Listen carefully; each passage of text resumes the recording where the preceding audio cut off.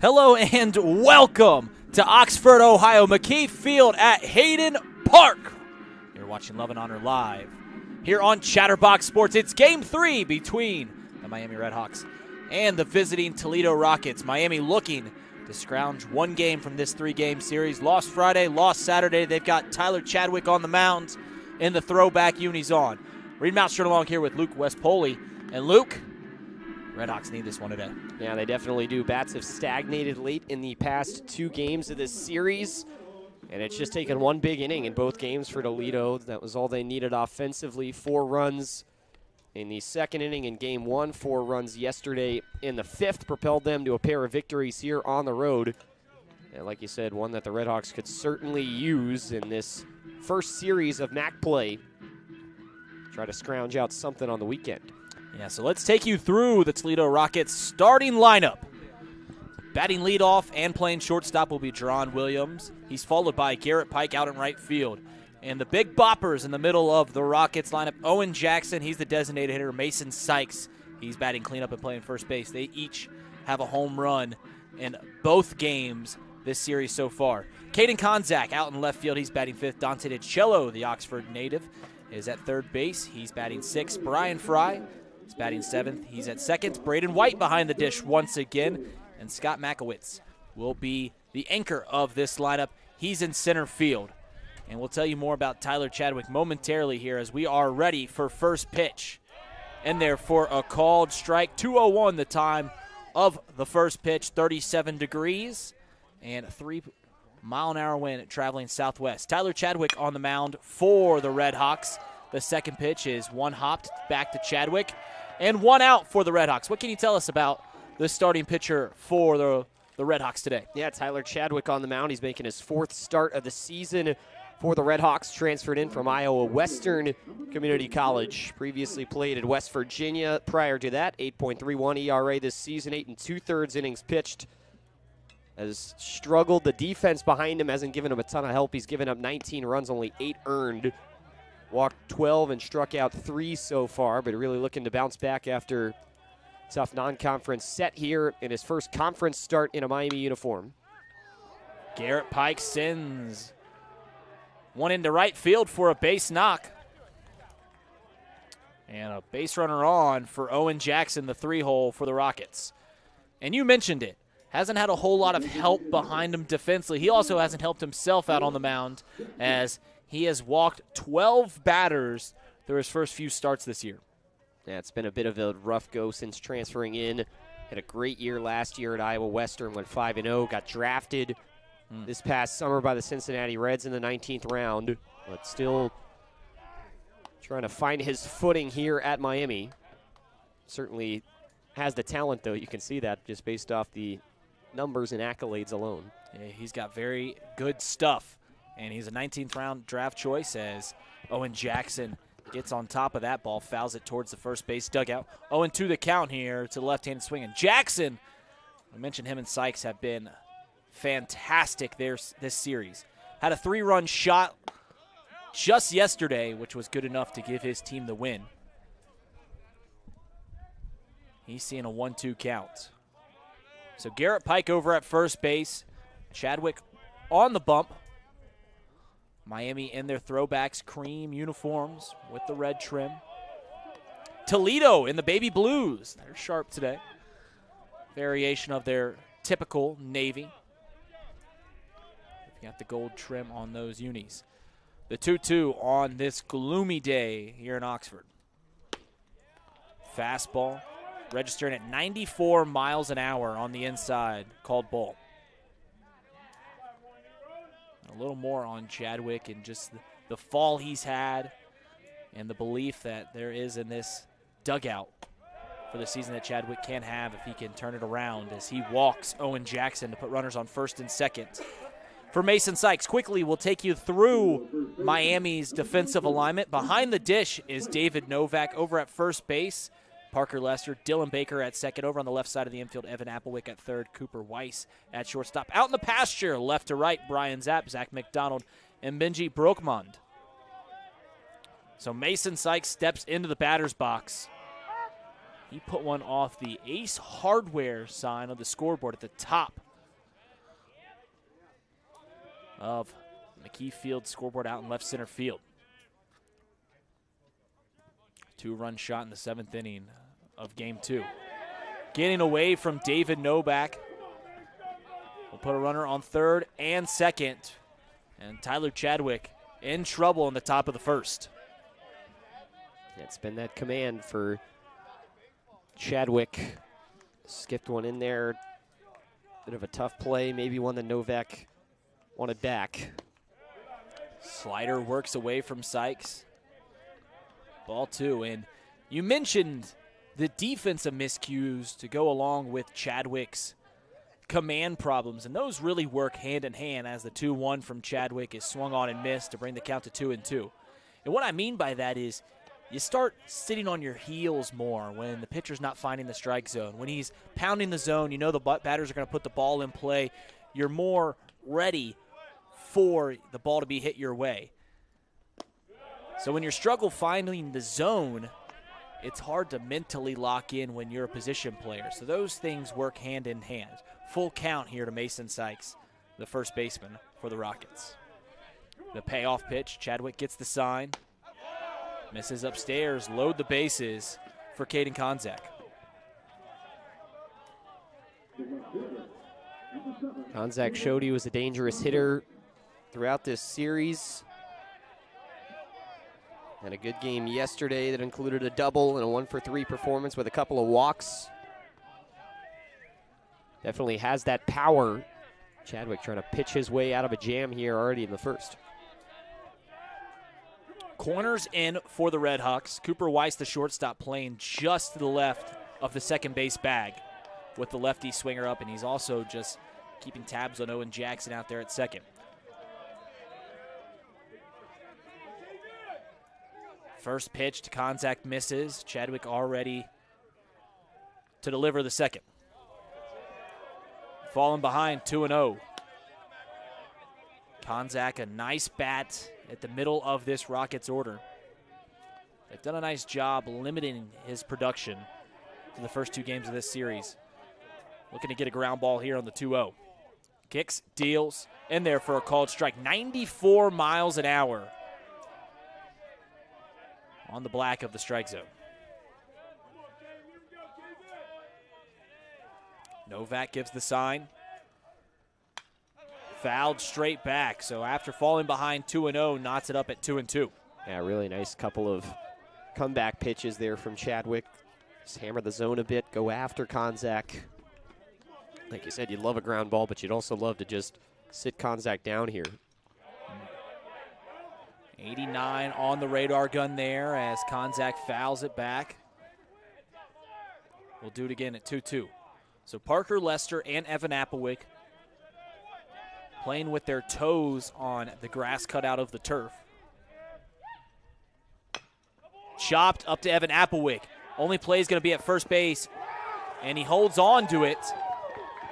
Just popped up after that first bounce on the turf, and no play anywhere as Toledo strikes first. Yeah, that would have been a really tough play for Applewick. That disappointing end there for Tyler Chadwick. You get something hit on the ground, and off this turf just takes a big hop. We've seen that play frequently in the early season, and that's just what you get when you play on turf. You see the old clips at Riverfront Stadium with the balls bouncing over the outfielders for the Reds, and the turf has gotten better, but you still see those monstrous bounces, and Evan Applewick might have had a play at first base, but held on to it. 0-2 is the count to Dante DiCello. DiCello struck out his final 3 at-bats yesterday after singling his first time to the plate. The 0-2, waves at it, gets a piece, sends it down the right field line, but foul.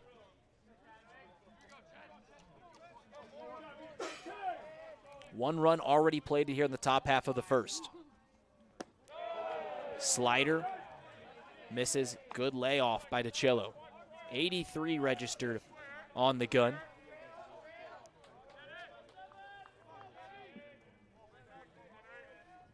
Chadwick coming set after getting the sign from Novak. Kicks, deals, DiCello drops one out to Dylan Baker. The out at second, the out at first.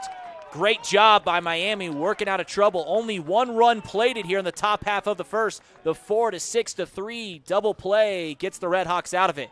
We head to the bottom half here on Love and Honor Live.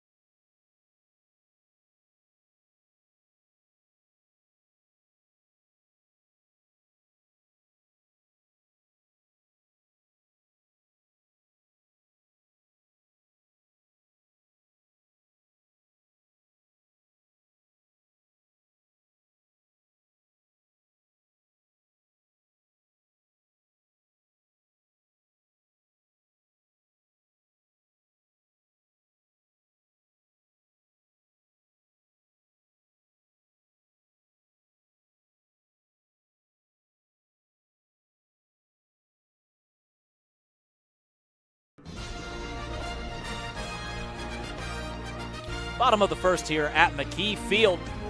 Miami gets out of trouble on the double play ball. Now they've got their chance to get the sticks out themselves. Luke, take us through the RedHawks starting lineup. Yeah, a couple changes for Danny Hayden here this afternoon in the final game of the series.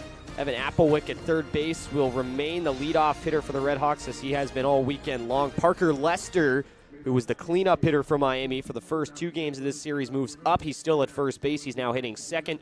Zach McDonald once again in center field hitting third. Cooper Weiss was the 5 hitter yesterday. He will move up to the cleanup spot at short. Benji Brokamon, who was the 2 hitter for the RedHawks in the first couple of games, will move down to the 5 hole. He's still in right field. Righty on the mound, that means left-handed hitter Brian Zapp finally able to get a start after coming off the bench in the last 2 games. When the Rockets went to the bullpen, he'll be in left field hitting 6th.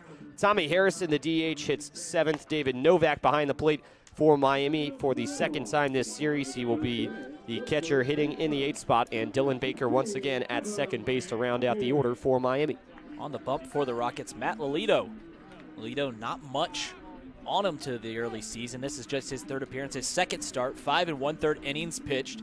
He's given up 7 earned runs, struck out 2 through the young season. Evan Applewick steps in for the RedHawks, and Lolito's ready to roll.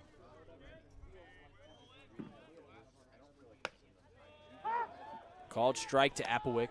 And you mentioned the shakeup at the top half of the RedHawks lineup, and I think that's a nice switch because through the young season, the 2 batters that I would say are having the best at-bats, maybe not having the best results every time they come up, but continuously working a count, putting the ball in play. That's Evan Applewick and Parker Lester, so putting them at the top of the order, that's a nice change from Coach Hayden.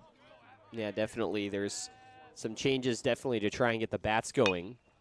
Chopped over to Mason Sykes on the right side. Tough play for the Rockets infield, but Lolito covers first nice and well. It's a 3-1 put out to begin the bottom half of the first. So now we'll see Parker Lester.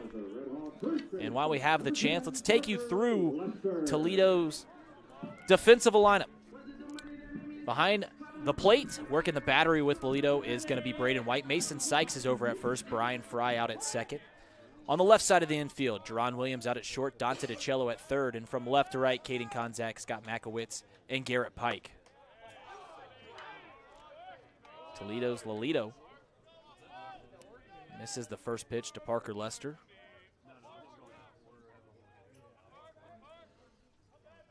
You see the shift on the field. Working the opposite way. Lester is a lefty swinger, but he's not afraid to send it to left field.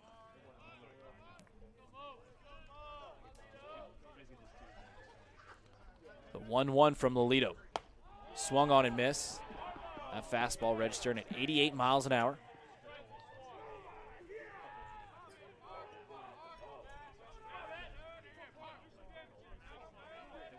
Lester working in a 1-2 count. The 1-2 is fouled over towards the Jay Hayden Baseball Center. Down the left field line here at McKee Field.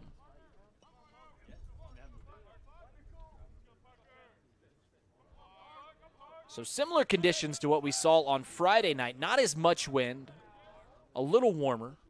The 1-2 is waved at by Lester. He goes down swinging. And now we'll see Zach McDonald. McDonald sent one for a ride in the first inning yesterday. Home run to dead center. He's got some pop in his bat, this center fielder does. Yeah, best hit ball for the RedHawks all weekend was that one early on in the game.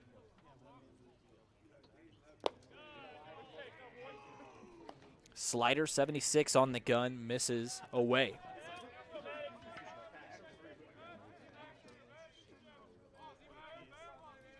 McDonald covered head to toe as that ball covers him right on the elbow. And the RedHawks have their first base runner of the ball game. Cooper Weiss stepping into the batter's box. Yeah, weakness for Toledo so far this year. He's walked 3 guys and hit 3 batters in less than 6 innings pitched. Certainly an oddity for a guy who's making just his second start, made his first appearance out of the bullpen, and then got the start against Middle Tennessee in the sweep last weekend. Check swing from Cooper Weiss, but it doesn't even matter as it's a called strike. 0-1's the count. Miami struggling to find some offensive output with 2 of their everyday guys on the sidelines due to concussion. Rylan Zaborowski, typical 3-hitter for Miami, has been sidelined this entire weekend. Christian Tejada, who's been in the lineup as well, not able to play.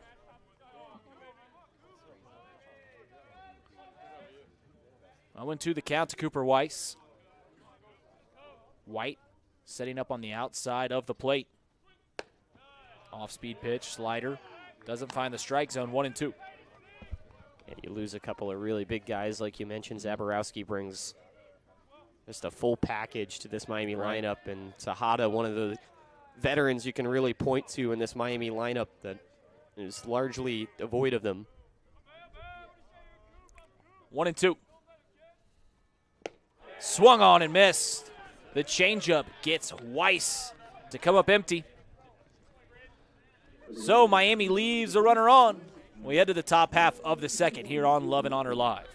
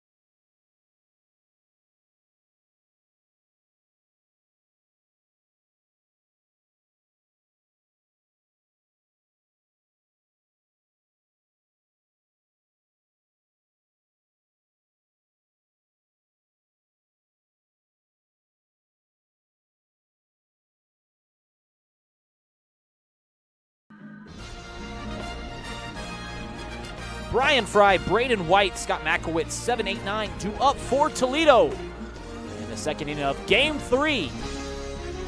The MAC opener. Tyler Chadwick back out on the mound. Got into some hot water, but was able to come out relatively unburned. Gave up 1 run in the top of the first, and we have a chance. I had a discussion with Coach Hayden about Chadwick and the season that he thinks he can have. You mentioned, a draft choice last year, some of the best stuff on the team, some of the best stuff in the entire MAC.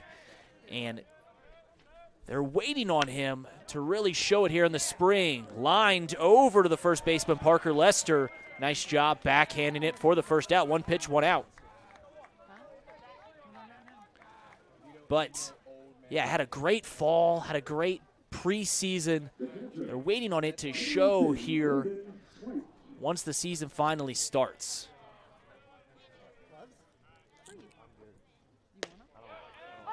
First pitch in here to Braden White. Called strike.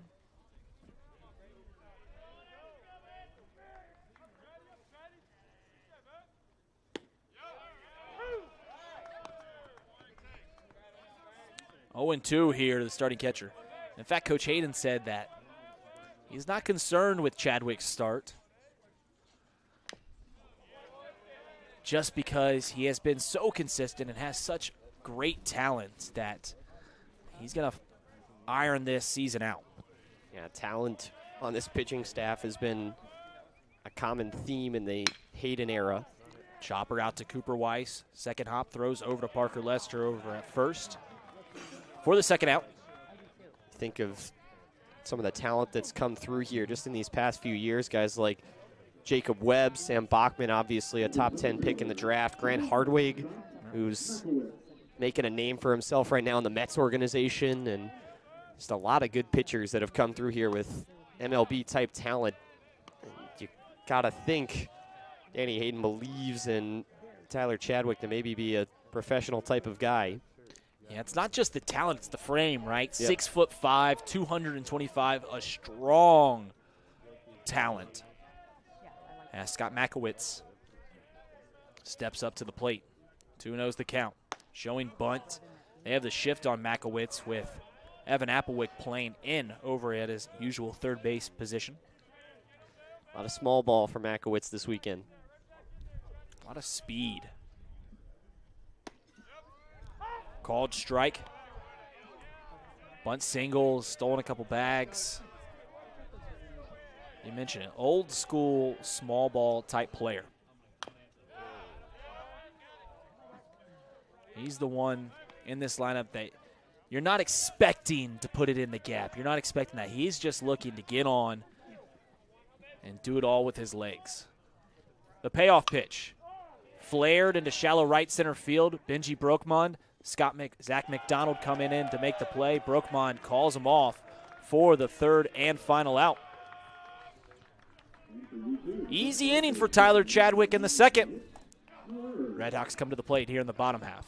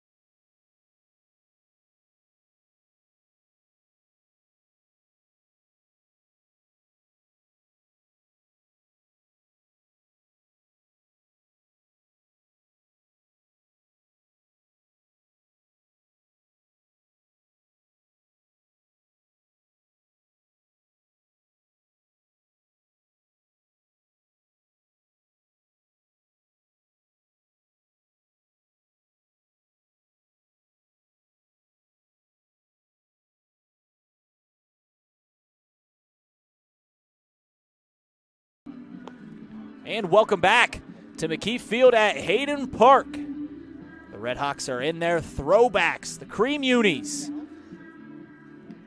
As we're going to see Benji Brokmond, Brian Zapp, and Tommy Harrison do up in this bottom of the second. Now, Luke, Miami 2-13 on the young season, but they are undefeated at home in the creams. It's a good omen. It is a good omen. Took game 3 against Siena last week.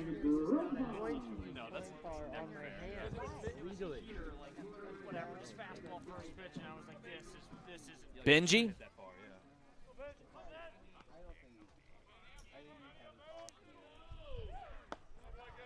Waits the first pitch in there for a called strike.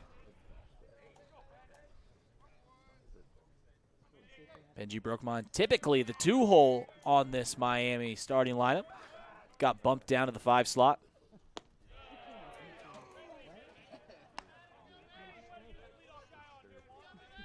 One and one the count.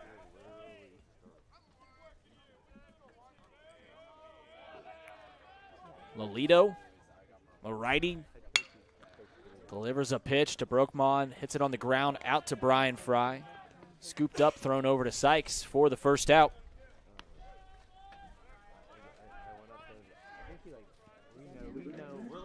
So the problem that Miami has had on the mound this year is similar to the problem they've had at the plate. That first batter, it is so important to get, when you're in the field, to get that first guy out. To start with an out, don't allow the offense to really get the groove going, and vice versa, they've been unable to consistently get that leadoff guy on. Yeah, you looked at when they had the success yesterday. The second inning when they plated that run, got the leadoff guy on, and then just couldn't buy anything afterwards. Zap pops one up over towards the third base dugout. Out of play. 1-1's the count. Zap, the lefty swinger, gets the start against right-handed pitching. Steven Krause, we saw him in game 1 and 2 against the Southpaws from Toledo. Zap takes the 1-1 for a ball. Misses up and away. Zap crouches in that left-handed batter's box. Keeps his hands right around his chest plate, the 2-1. You don't see that a whole lot from lefties. Just the lower hands.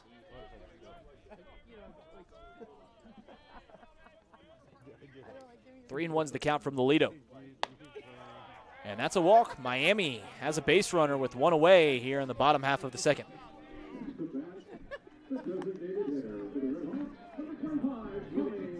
So we'll see Tommy Harrison, the designated hitter, another left-hander. Got the start behind the dish in game 2. Trying to get something going here in the bottom half of the second. Not had a great series. 0 for 7. Zap out and moving. Harrison chops it out to the shortstop. No play for Jerron Williams. Harrison not the fastest base runner, but was able to leg that out as the hit and run moved Jerron Williams to cover second base, and he had no play on the designated hitter. Yeah, that's right how you draw up a hit and run, right? You pull the defender in the opposite direction. That just made it a really tough play for Williams to make, and it buys you a base hit. So now we'll see David Novak. See if he can get out of his funk. All-conference selection a season ago. Sophomore. Had a hit in each of his last 2 starts. Good time for a hit right now. 1-0 the count to the starting catcher. Toledo comes set, checks on the runner. So ball 2 on the violation. First pitch clock violation of the weekend, I believe, yes, right? It is. Took too much time. Working a lot quicker on the 2-0. Novak all over that 2-0. Fouls it right towards the third base dugout.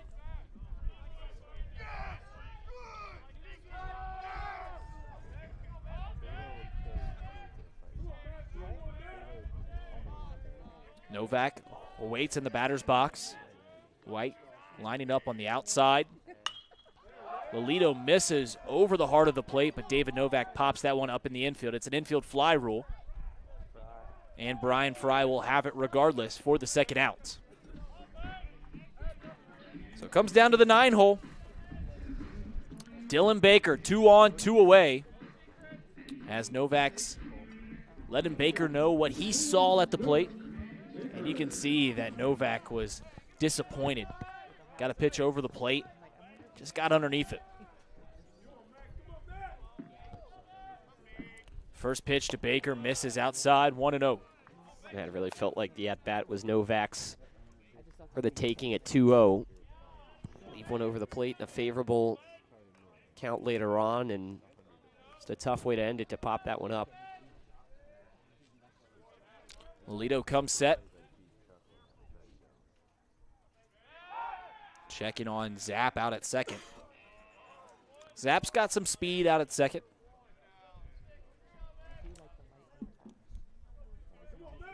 Base knock should score a run. 1-0. Sent for a ride down the left field line. It's trailing. It's fair. Bouncing up against the 332 sign out in left field. 1 run is plated as Dylan Baker has a stand-up double. It's 1-1.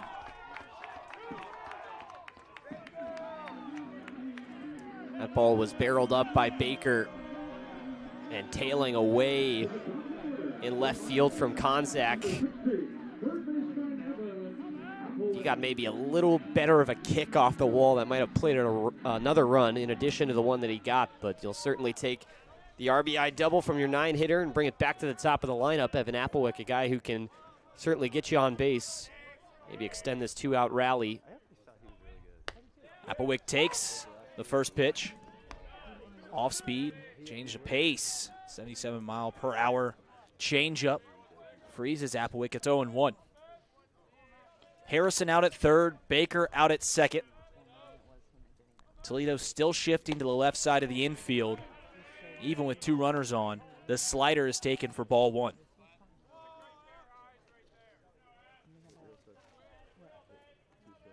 For the first time this series, Toledo jumps out to a lead. Miami's answering back here in the bottom half of the second. 1-1 to count to Applewick. Called strike, and he finds himself in a 1-2 hole. If Applewick can find some green out in the outfield, he'll plate 2 runs and give Miami a 3-1 lead. The 1-2 from Toledo. Kicks, deals. Applewick all over it, but foul.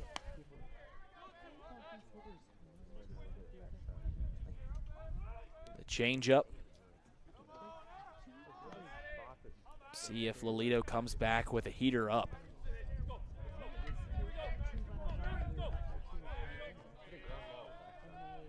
The 1-2. Another changeup. Doesn't get Applewick to chase. It's 2-2. Now, if you're talking pitch sequence here, this would be a good time to try and run one up, or at the very worst, work the outside of the plate. Back-to-back 77-mile-per-hour changeups, and Toledo likes his off-speed. And you see White lining up on the outside, and there's that fastball. Froze Applewick, but Stephen Linton behind home plate said not good enough. That was outside on the trackman. So run it full.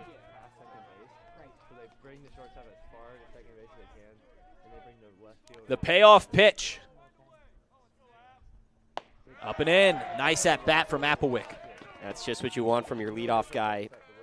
Really good frame there on that 2-2 from White behind the plate. Thought that it might get him the call on a pitch that just missed the true zone.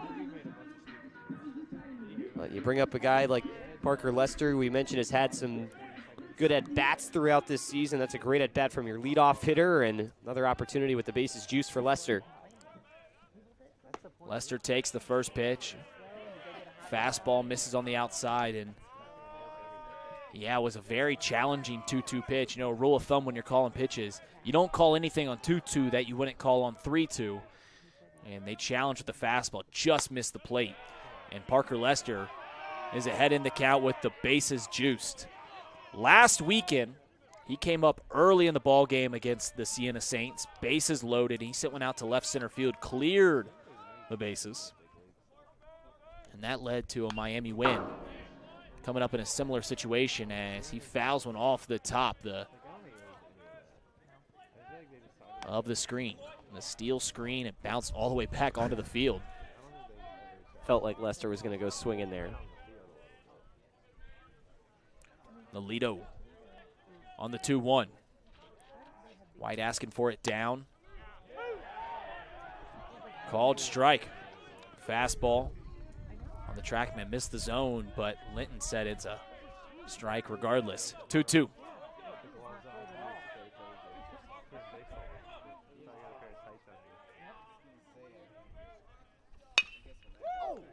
Pieced right back up the middle. Brian Fry gets it on the second bounce, throws it over to Mason Sykes. Well positioned, the Rockets were.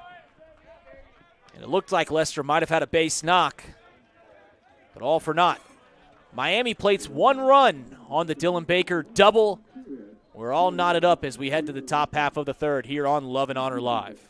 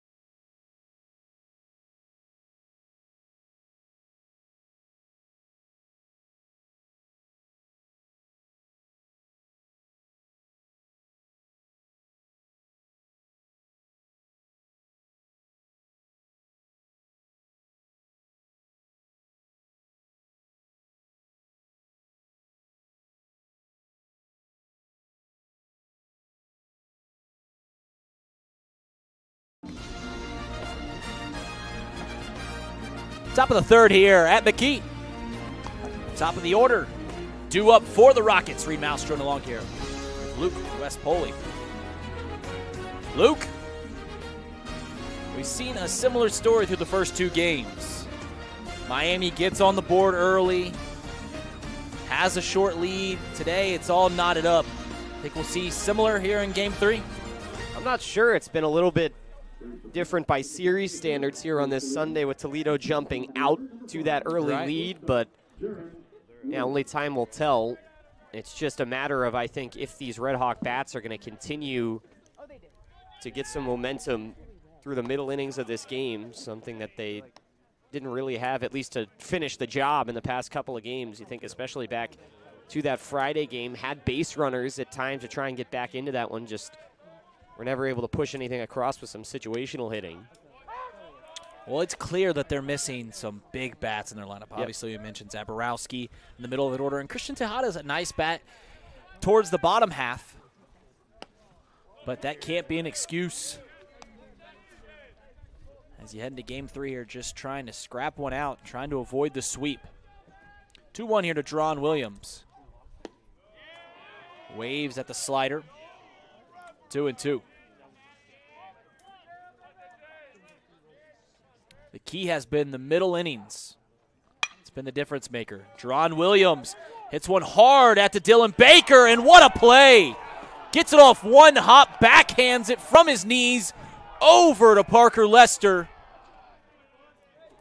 And we mentioned Chadwick hasn't had a whole lot of help from his defense. He got some help right there. Oh, yeah, that's a really good play from your transfer, Dylan Baker. Delivered at the plate with that double earlier on. He's doing it himself right now for the RedHawks on both sides.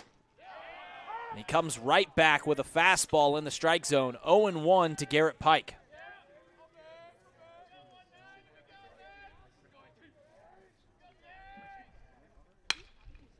Another ground ball. This one slips by Baker. He was moved to the right of the field with a lefty up. And a base knock for Pike, his second hit of the ball game. Yeah, two of them hit in almost the exact same spot. That one on the ground after the first one was more of a line drive. But like you said, he was just shaded Dylan Baker a little more towards the right side, allowed that ball to squeak through. Owen Jackson at the plate as the first pitch to him is to the backstop. Wild pitch moves Pike in scoring position. And this has been the other struggle for Miami in the early season. Hanging a 0 after you score a run. It is so critical to keep that momentum in your favor. We'll see if Chadwick can get out of trouble the middle half of this Rocket lineup and a runner on second base. Sharp slider, misses the zone. 2-0 to Jackson. We mentioned Jackson's 3-run home run yesterday, which was good enough to put the Rockets over Miami. And Insurance big fly back in game 1 in the 9th inning.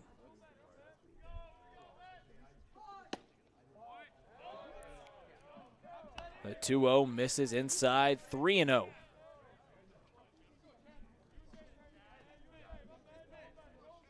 Not the end of the world. you set up the force out here and just pitch around Jackson as a whole, but the problem is now you put 2 runners on for Mason Sykes. Yeah, there's no break in this part of the order for Toledo. You walk a guy who's a threat, another guy comes up who's a threat, right? Feed off one another. Sykes walked his last time. Runners on first and second. Chadwick checks on the runner. Misses. And they're going to go talk with Chadwick. And you can tell David Novak, the catcher, just feels a little more uncomfortable behind the plate. Chadwick's missing by a lot right now, and you can tell that just by how much he's having to reach, right? He's lined up on the inside, having to reach over to the outside of the plate.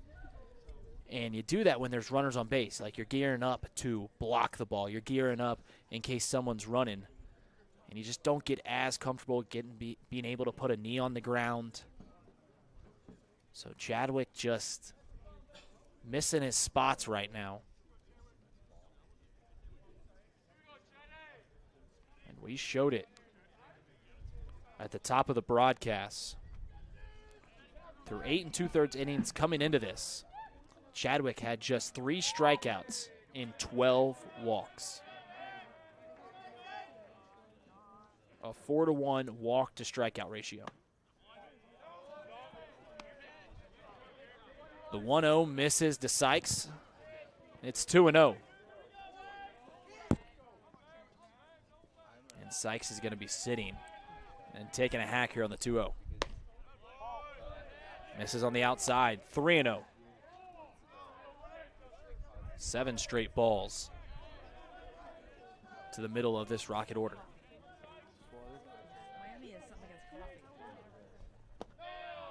Back-to-back walks. Is that 7 straight? 8 straight? And they'll load him.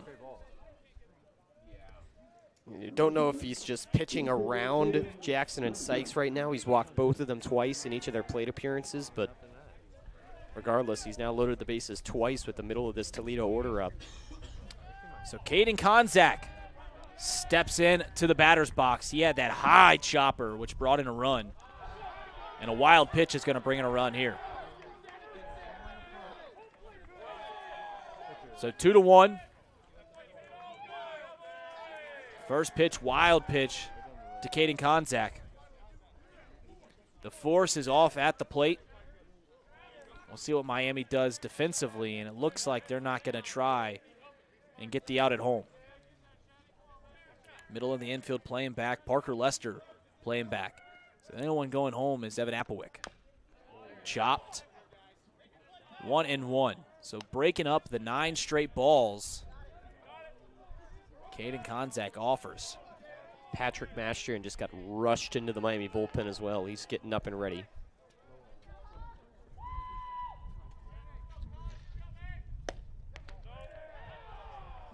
The 1-1 misses on the inside.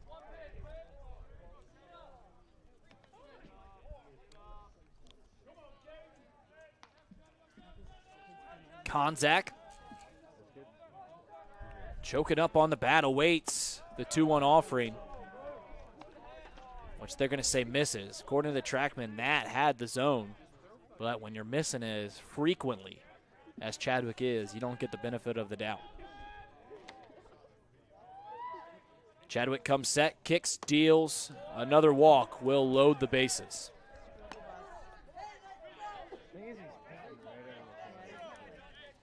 And now we'll see Dante DiCello. Dante DiCello had a 4-6-3 double play, which concluded the first inning. Got Miami out of trouble.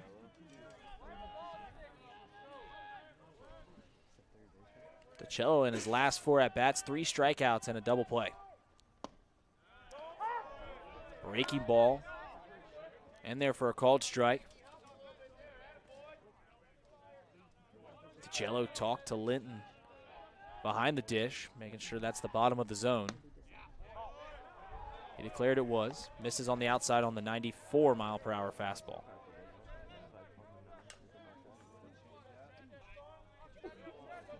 Jackson on third, Sykes on second.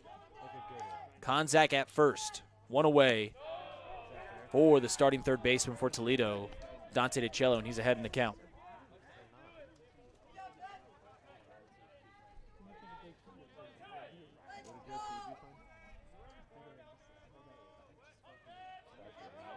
The 2-1. In there for a called strike. 2-2 the count.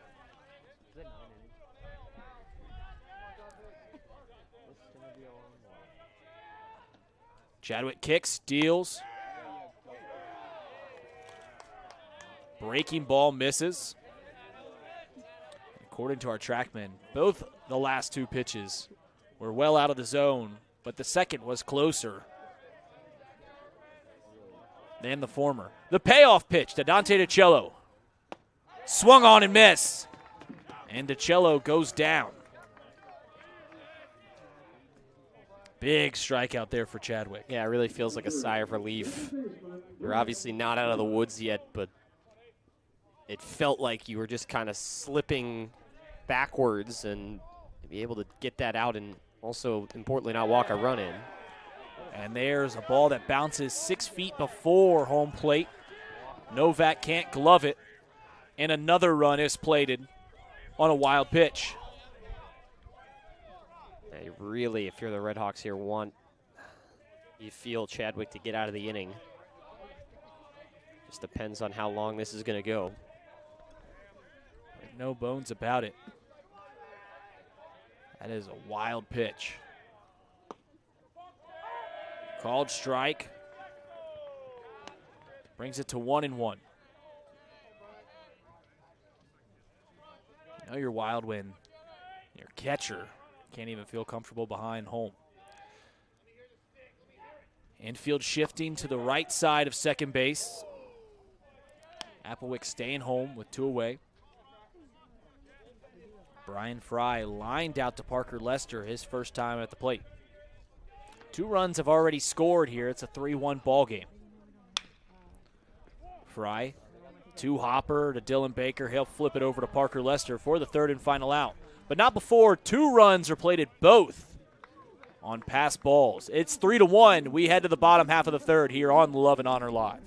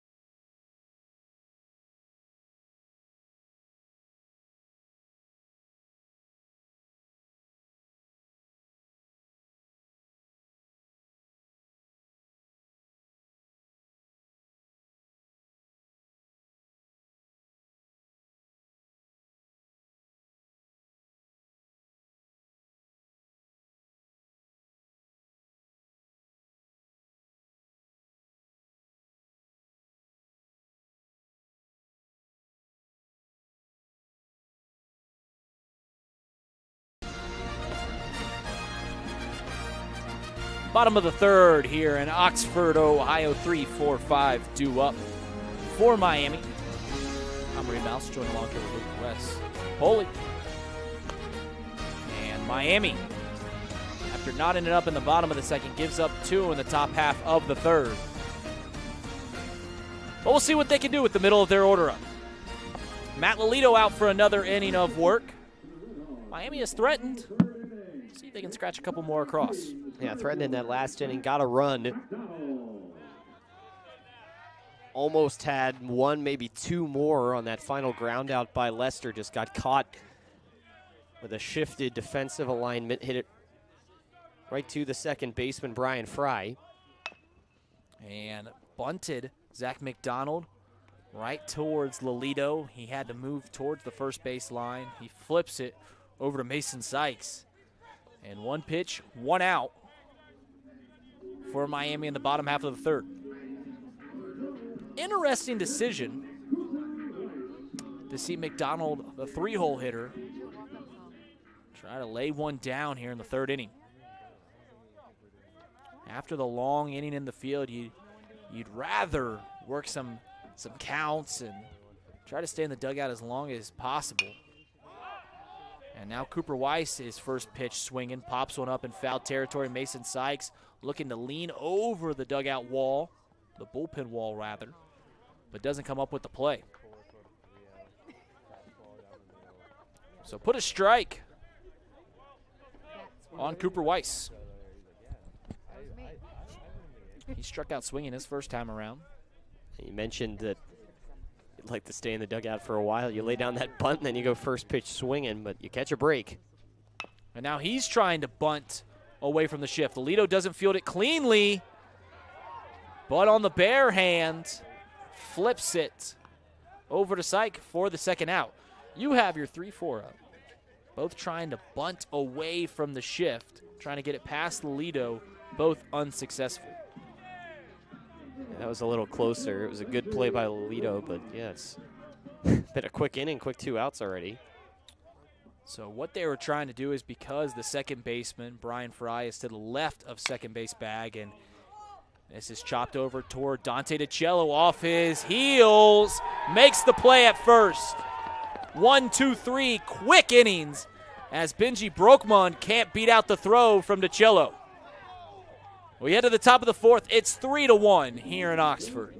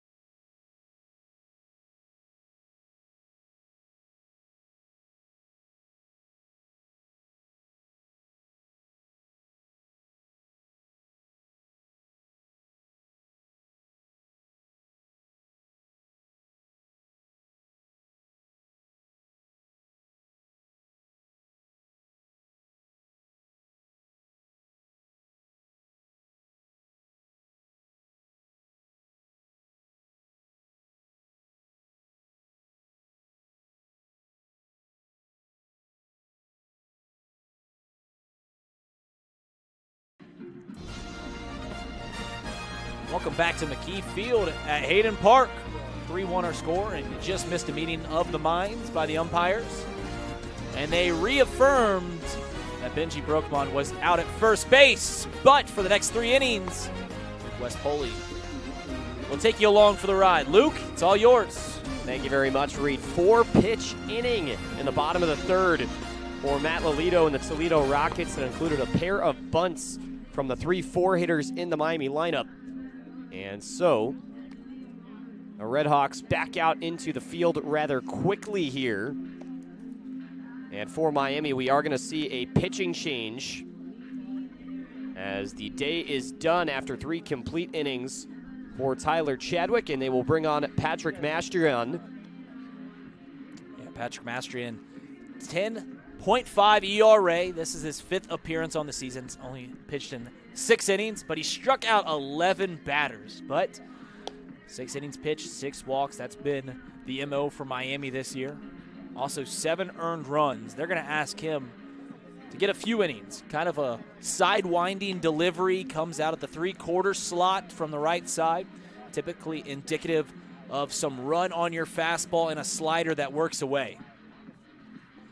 So he will come in here in a game led 3-1 by Toledo after a struggle in the 3rd inning from Tyler Chadwick. Just couldn't get out of his own way at times. Limited it to just 2 runs, though, to keep it a small deficit. Rockets stranded 2 in scoring position.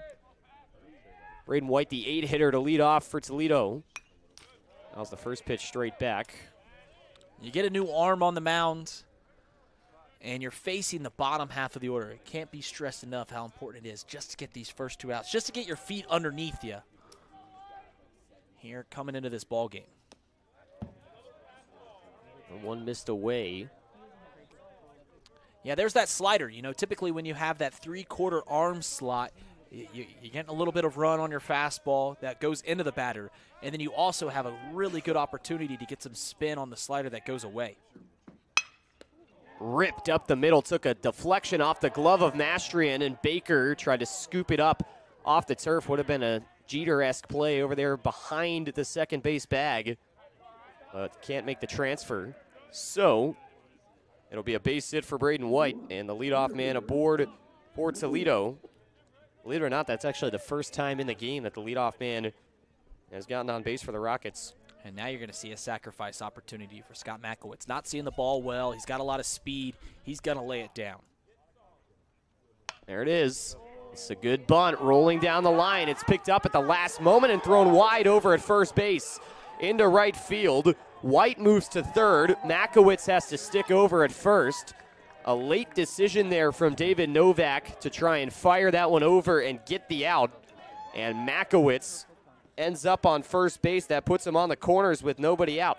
So Novak did two things wrong behind the plate there. First off, a little bit of indecision getting to the ball. You've got to make the decision quicker before you get to the ball. You can't teeter-totter around it, then quickly make a decision, and you'll have an errant throw when you try to rush things. Secondly, when you're a catcher, getting a bunt down the third base line, you've got to reverse pivot. You don't horseshoe around it in foul territory coming back into fair territory. You trail the ball, you plant your right foot, and you reverse pivot. It's a quicker process, and it's easier to make the throw to first base. So the scoring decision there is a bunt single for Makowitz with an error that moves White to third. So they're on the corners for the top of the order in Williams.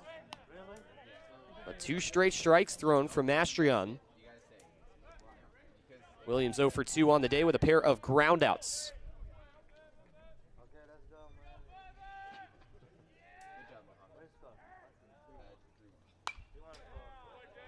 Fought off.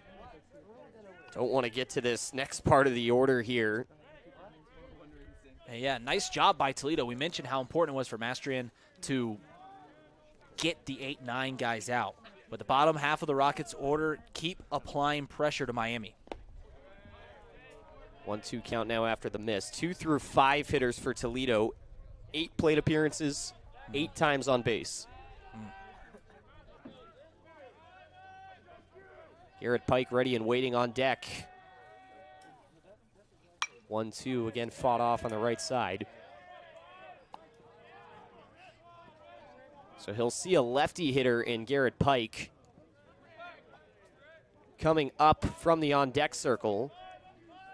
As of right now, Mastrian continuing to battle here with the leadoff man Williams. Runner goes. Hit up in the air on the right side. This is going to trail out of play. And it will just get over the fence beyond the reaches of the ballpark. Count remains 1-2. Williams yesterday went 1 for 5, had a single in his first at bat. Was also 1 for 5 in game 1 of this series. 1-2 nearly got away. Novak reaching out. Need a strikeout here. Need it. Can't let them put a ball in play, get a run across. I mean, you'll trade a run for a double play, but I don't think you're going to get that with the speed of Williams and Makowitz. 2-2 ripped up the left side. That's a fair ball, and it's going to get all the way into the corner. Makowitz on his horse. Zap gets to it and left. Makowitz coming home and heading into third, sliding in safely on the relay. It's a triple for Jerron Williams. Makowitz was scoring all the way. We've seen his speed plenty of times this series. They had no shot at getting him home. The real question was whether Jerron Williams was going to get the triple slides and save. Jerron Williams hasn't had a whole lot to show for his weekend. You know, hasn't had a whole lot of hits, but he has put nice at-bats together. Finally sends one down the third base line and gets a 3-bagger to show. First triple of the season as the infield comes in for 2-hitter Garrett Pike. Just the second triple as a team for the Rockets. Troy Sudbrook, who hasn't played all weekend, had the other one. And Jerron Williams with extra base hit number 5 on the year. 1-0 runs in on Pike. And don't look now, but Owen Jackson on deck. Mason Sykes in the hole. Still nobody out here in the top of the 4th.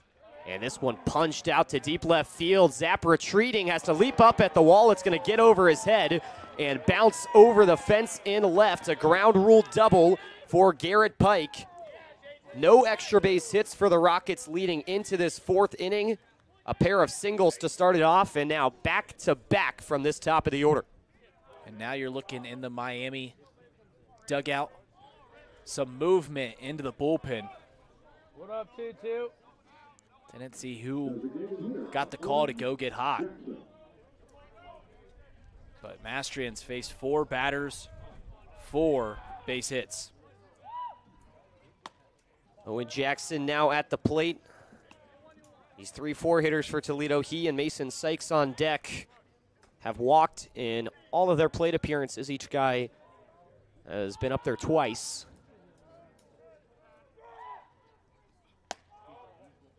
One-0 snapped up high, 89 miles an hour on the gun that time, and Jackson ahead 2-0. Getting ahead in these counts has really allowed these Toledo hitters to hop on Mastrian later on in these at-bats. 2-0, cut and a miss. Middle there at 90. Blew it by him.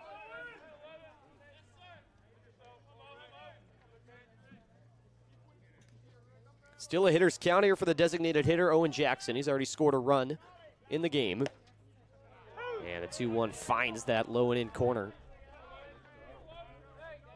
Similar situation again here, Reed, in a 2-2 count. Really feel you need that strikeout. RedHawks have 3 on the right side of the infield, pull side for Owen Jackson. Now you're just trying to get that first out. You just want to see a 1 underneath the out on the scoreboard. Outside there to fill the count up. Still nobody gone here in the fourth. Rockets double their run output with 3 already here in the inning. The payoff, taken in the air, center field, backtracking McDonald, stepping in now at the warning track. He'll come around it and make the catch. It's a bluff tag there from Garrett Pike as the throw comes into third. And Miami finally gets that all-important first out and able to keep Garrett Pike on second base now with Mason Sykes coming to the plate. Very nice job by Zach McDonald tracking that ball beautifully and getting behind it to be able to make the throw towards third if he needed to. Didn't even give an opportunity for Garrett Pike to take third base. So now Mason Sykes in with a runner in scoring position. So he fouls the first pitch back. RedHawks corner infield in normal spots, middle infield over holding the runner on second.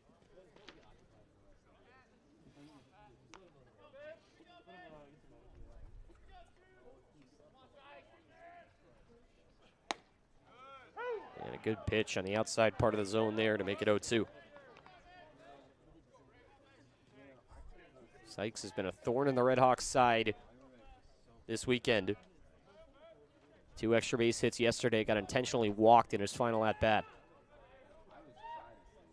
0-2, up high. Try to get him to chase on the 0-2. Good leave. You change the eye level, you change the speeds. Now comes that slider low and away.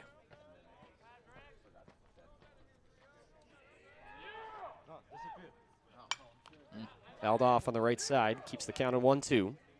Back-to-back heaters against Sykes. Surprised they gave him something that challenging over the plate.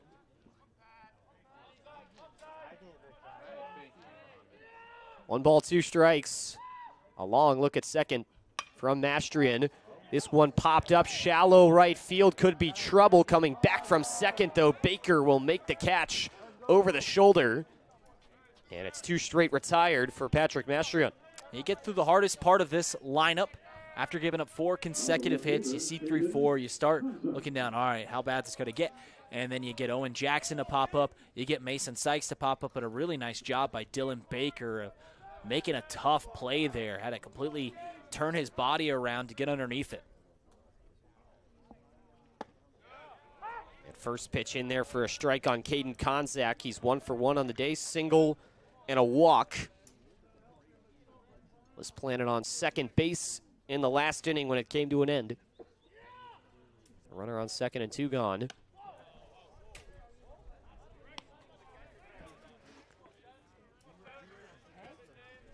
Wonder now with the movement up in the Miami bullpen, they got another righty out there throwing, how long Mastrian's going to go.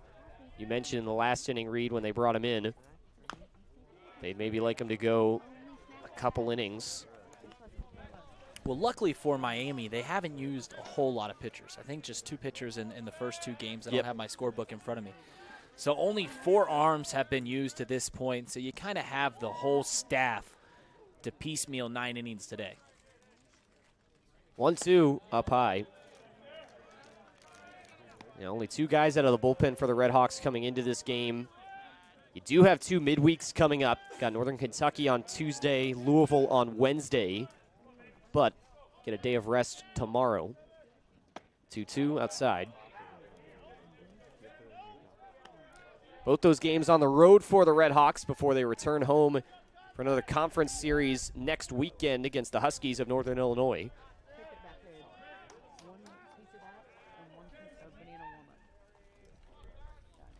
Payoff. Fouled away by Konzak. He'll golf that one out towards the Withrow Starbucks.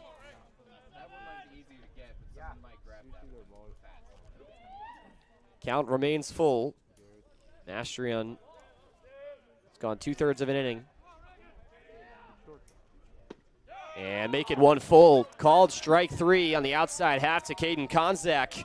4 straight hits to start it off for the Rockets.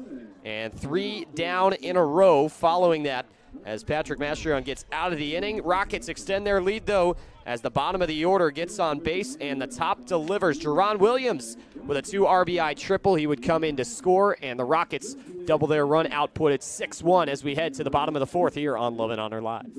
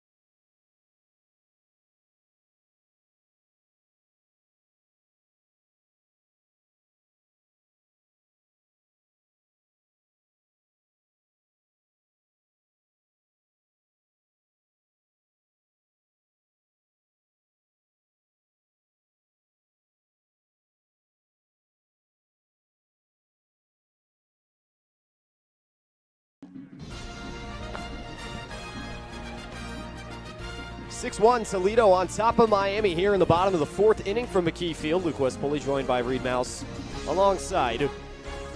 3 runs in the top of the inning for the Rockets. The RedHawks went to the bullpen. And the 8-9-1-2 delivered for Toledo, plating 3 runs to extend this lead out to 5. Largest lead they have had in any game this weekend. RedHawks will look to chip into it. And the 6-hitter, Brian Zapp, to start things off for Miami.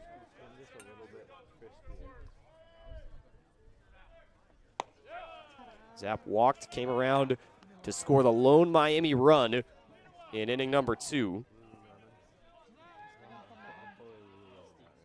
RedHawks right now with just 2 hits.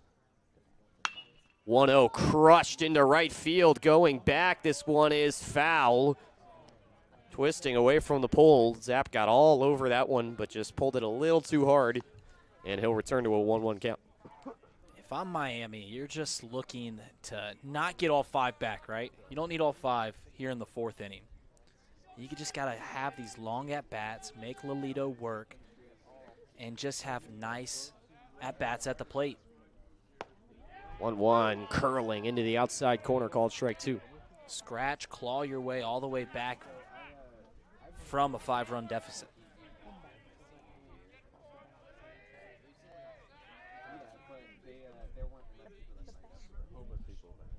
Swing and a miss. Got a piece into the glove of White.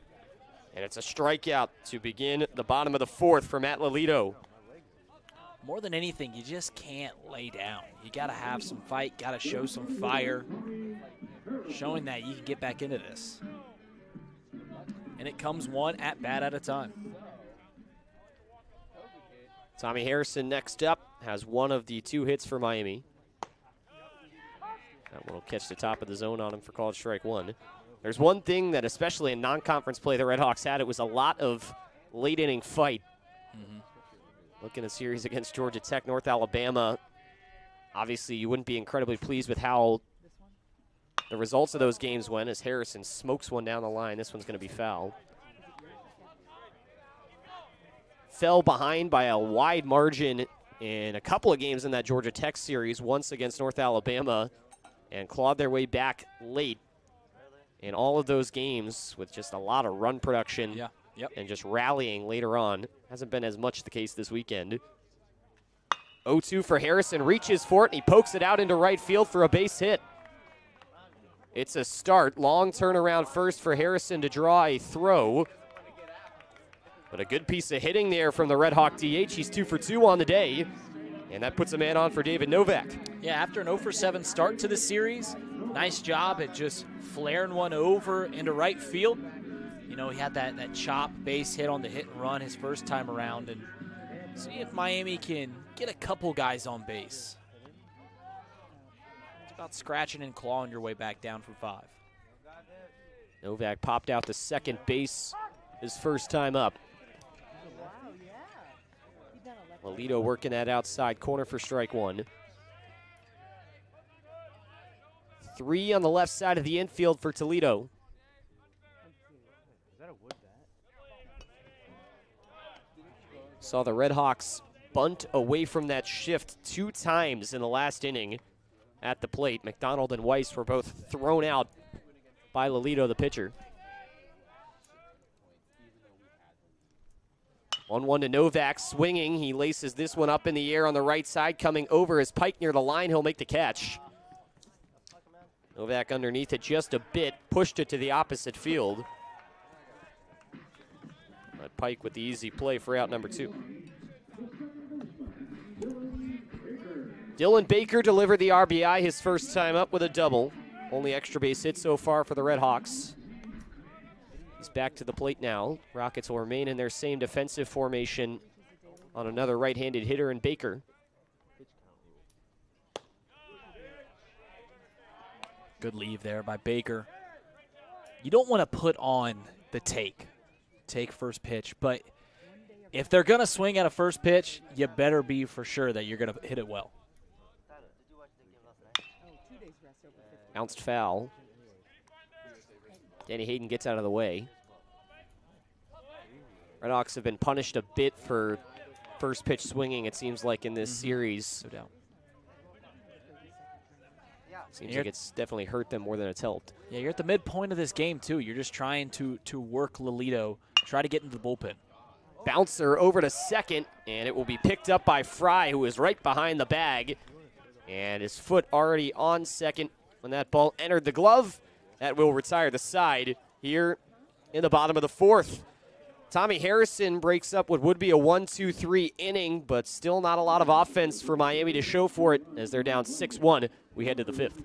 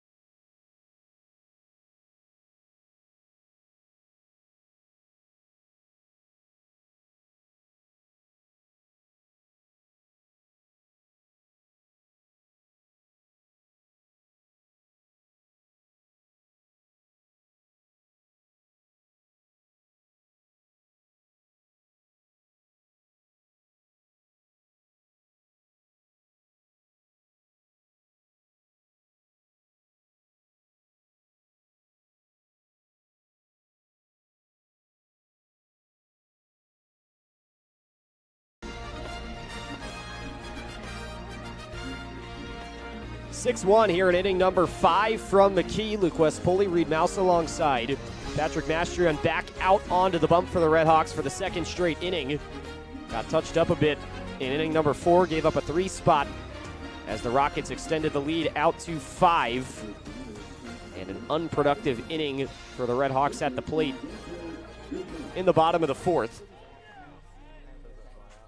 Bottom of this order coming up for the Rockets, Dante DiCello to start. Yeah, we're right back where we were last inning, right? Mastrian getting a fresh inning. Got to work on the bottom half of this order. Got to get ahead. Got to get that first guy out. Get some confidence underneath you, and you're facing a guy who hasn't had a good weekend in Dante DiCello. And DiCello at the plate. Had a decent first game, went 1 for 3, walked and scored a run, but has gone cold since. He's made up for it defensively. Really, really good at third base this weekend. He's made some really nice plays over there. You know, a true shortstop. Played shortstop at IU Southeast before transferring over to Toledo. Baden High School grad, fouls it off to make it 1-2. Mentioned his ties to baseball, his baseball family that he came from. Just an all-around athletic family in general. His dad, longtime phys ed teacher at Talawanda High School. Former basketball coach. Yes, sir. They installed a light at their old house on top of their basketball court so they could practice at night. That's the type of family that they are. 2-2, cut on, got a piece into the glove, though, behind the plate of Novak. And it's back-to-back strikeouts dating back to the last inning for Patrick Mastrian. Yeah, that's 5 strikeouts and 6 at-bats for DiCello. And the lone strikeout, the non-strikeout was a double play. So tough sledding right now for Dante. Brian Fry 0 for 2. Launches the first one, miss on the inside for ball 1. Mastrian looking to find some rhythm here. He's retired the last 4 after giving up 4 straight hits. Even the count at 1-1. Mastrian, 4 saves last season and 19 appearances for the RedHawks. Native of Indianapolis. 1-1 missing up and away. 2 balls and a strike. Committed out of high school to play at the University of Michigan. Redshirted his freshman season there before transferring over to Miami. Wave and a miss there from Fry. Some familiar faces now on the University of Michigan staff to these Miami RedHawks. Yeah. Tracy Smith taking over as head coach. 2-2, cut on and missed. Fry goes down swinging. That's now 3 strikeouts in a row for Patrick Mastrian. And there's 2 gone. Once again here, Reed, after a bit of a shaky first inning, like we saw with the starter, Tyler Chadwick, much better here in inning number 2 for Mastrian. Yeah, looking very sharp, getting the first 2 guys out. This is where you can kind of hop on Toledo, where they might be sitting around, you know, they feel comfortable with a 5-run lead, and you can get some easy outs. Just got to get back in the dugout, get the sticks out, and start scratching your way. And it all starts with getting out number 3 here at the bottom half of the order in Braden White. He got things started in the last inning for Toledo with a single. Takes a big hack at the 1-0. Scored Toledo's first of 3 runs in that inning. Was driven in on the 2 RBI triple by Jerron Williams at the top of the order. White fouls this one up into the screen. Both teams went with similar looks behind the plate this week of playing what you could say is their number 1 guy on Friday and Sunday, and subbing in their number 2 in the game yesterday. 1-2 count.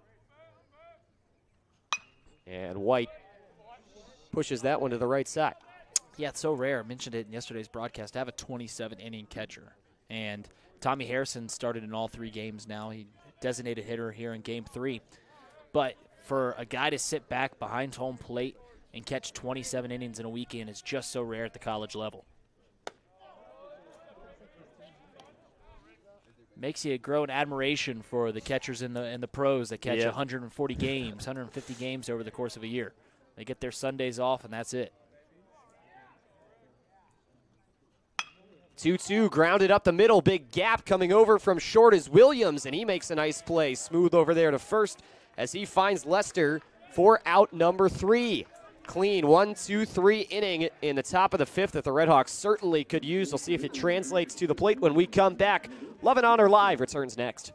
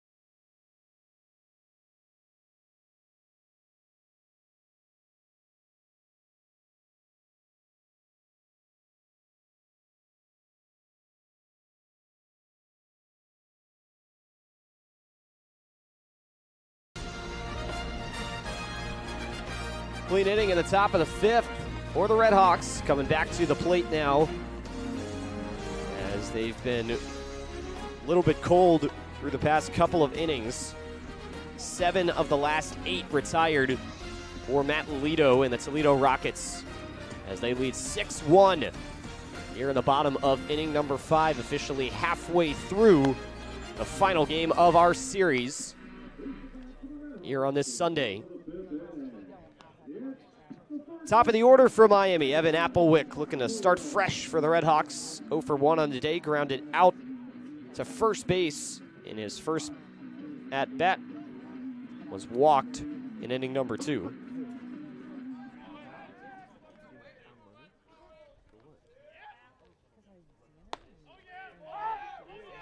Toledo, would you guess, shifted on him again. 3 on the left-hand side of the infield for the right-handed hitter in Applewick.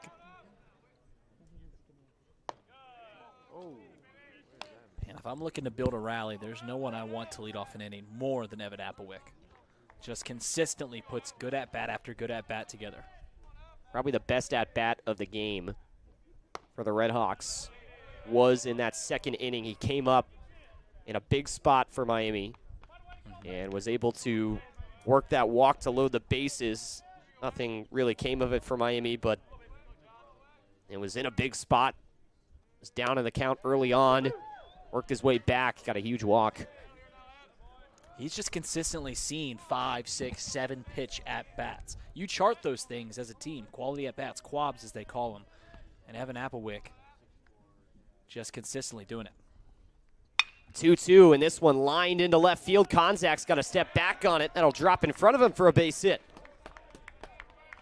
Waited so long, he's worked the walks. Evan Applewick had a double yesterday, and finally with that base knock, his first single of the series. Here you go.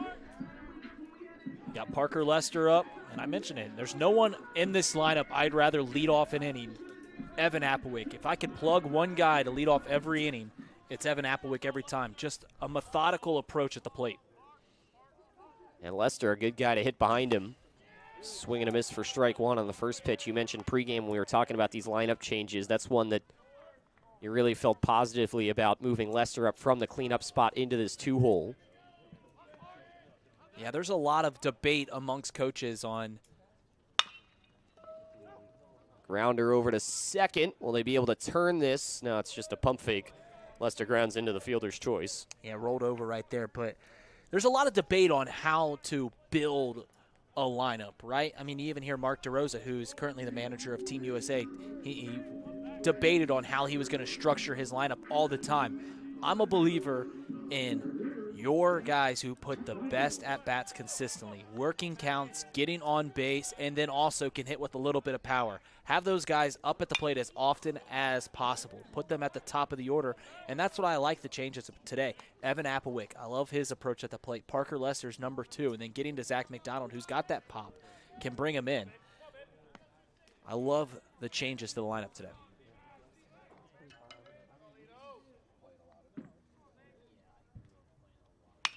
Applewick crushes this one to deep left field. Konzak slowing up at the warning track, and he will make the catch. Just maybe a hair too high there for McDonald off the bat. Konzak has seen that crushed gravel out there next to the fence quite a bit this weekend. And the RedHawks just keep trying to put one over his head. Yeah, McDonald, that's not the first time, and it's certainly not going to be the last time that we see him come just short of a home run. He's got that power, just put it too high up in the air. You know, that old joke in the, I believe it was the first Major League movie, too high, what does that mean? Well, you saw it right there, too high. Cooper Weiss at the plate ahead 1-0. 2 gone here in the bottom of the 5th. And Weiss barrels one up out to left field. Konzak going back. He looks up, and this one's off the top of the wall. Lester gets the wave sign. Konzak took a while to field that one. The relay home is a pump fake. Lester slides in head first, helmetless, and Miami claws one back at RBI double for Cooper Weiss. Love the decision to send Parker Lester there. Could have been a bang-bang play at the plate, and you know, he could have been thrown out, but that's an aggressive decision by Coach Hayden over there at third base. You're trying to, you know, just breed a little bit of energy in your team right now. Cooper Weiss just short of getting the big fly. We saw him line drive home run last week against Siena, almost had another one right there. They're seeing the ball well here in the middle half of the order. Makes it a 6-2 game, puts another guy in scoring position now for Benji Brokmond. The pitch runs outside on him for ball one. Toledo playing Brokmond straight up. That took a while for Konzak to field and left because it was hit off the top of the wall, and he was playing it like it was going to bounce way back into the field of play. As that misses upstairs for ball 2. And it took an awkward bounce and actually off the turf went back towards the wall, and he had to pick it off the base of the wall. It took him a mighty long time. It could have been a bang-bang play, like you said, at the plate if that was fielded cleanly. Instead, an easy score for Lester. Brokmond gets underneath it in foul territory. Sykes over to it in front of his own bullpen. He'll make the catch for out number 3. But the RedHawks able to get one back. An RBI double for Cooper Weiss. Drives in Parker Lester. And Miami is one closer as we head to inning number 6. All-important read, as you mentioned. Hang a 0 after you score a run. We'll see if the RedHawks can do it when we come back on Love and Honor Live.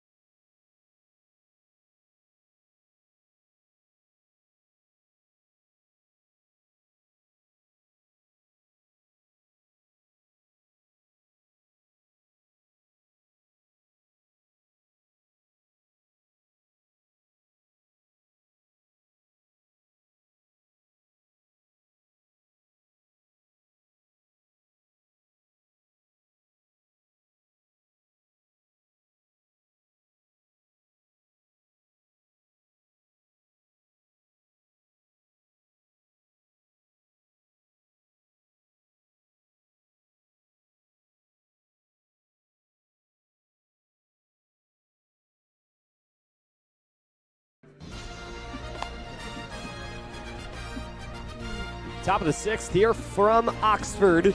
Toledo on top of Miami 6-2. And Patrick Mastrian retaking the mound for the RedHawks. Lawson Blackmore up and moving in the Miami bullpen. Yet to start throwing. 9-1-2 hitters due up for the Rockets after a 1-2-3 inning and an efficient one at that for Mastrian in the 5th. Called strike 1 on Scott Makowitz, who's 1 for 2 on the day, with a bunt single.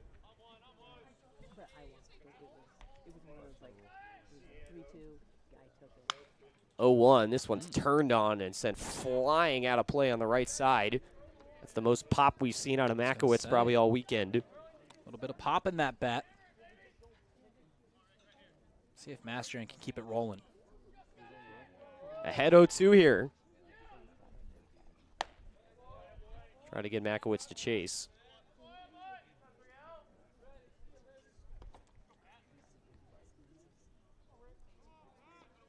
Mastrian works from the stretch. Swing and a miss. Good spot there for Mastrian, and Makowitz goes down via the strikeout for the first time today. Flip the lineup card to the top of the order, but a good way to start here for the RedHawks. Reed, they get that first out.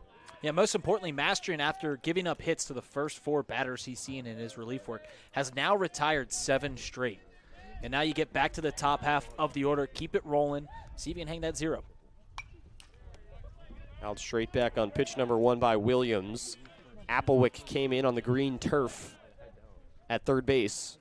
Other than that, RedHawks in their normal spots in the field. Outfield shadowing a little bit, ever so slightly, to the push side. McDonald in center, just to the right of that M on the center field turf. A reacher there, waving a miss to make it 1-2 to Williams, who had the 2 RBI triple that blew this game wide open for Toledo in the 4th.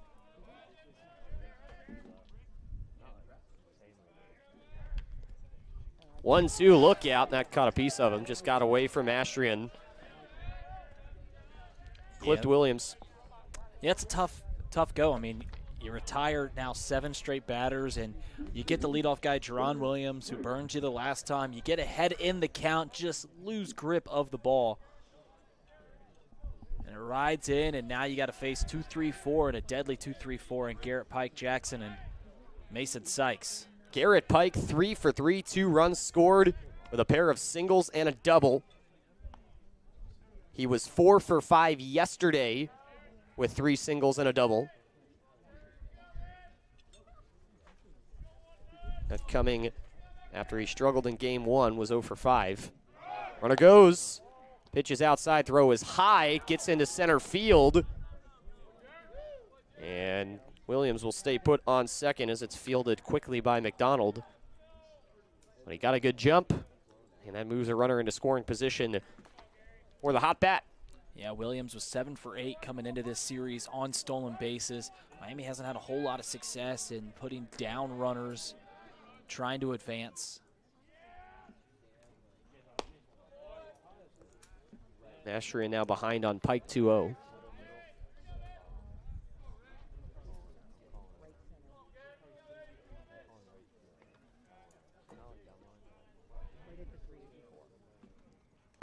And he laces that one right side, but it drops foul. The big Owen Jackson waits in the on-deck circle. We mentioned no breaks in this lineup from 1 through 5 for Toledo. 2-1 bunt squared. Pulled back by Pike in a 3-ball count.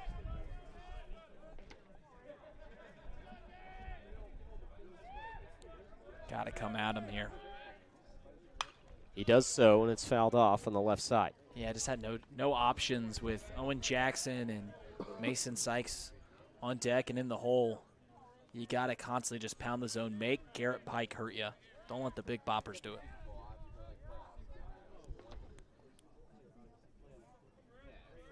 3-2. High ball 4.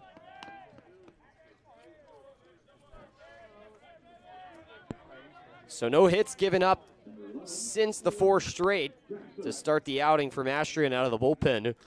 But 2 free passes now, and Owen Jackson to the plate with a pair of runners on. Yeah, clean baseball's the name of the game. Limit free passes, limit fielding mistakes. Chopper on the ground, not fielded cleanly by Lester. He has to go back to the pitcher, and Mastrian able to get the out. Tougher play than maybe it looked based off where it came off the bat. But the RedHawks will take it. It does move the runners up, but now 2 gone here in the 6th. Really nice recovery by Parker Lester. You can get befuddled there. You don't field it cleanly. You're fielding it on your backhand. It hits off your heel. Stay with it. Don't rush the play. A nice job by Mastrian getting over to first, covering his position. 2 in scoring position for Mason Sykes. He's 0 for 1. Popped out to second base his last time up. And middle on first pitch. They'll take for strike 1. Yeah, that's one Sykes is going to want back. And You mentioned middle. That's right down Broadway. Got away with one.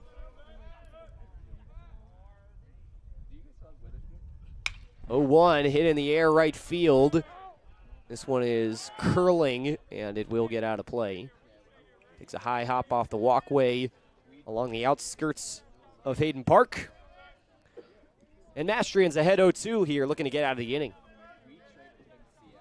Full throwing now for Lawson Blackmore. Has been doing so for the last 5 minutes or so in the Miami bullpen. Mastrian looks to close out the outing, maybe with a bang. Fouled back by Sykes.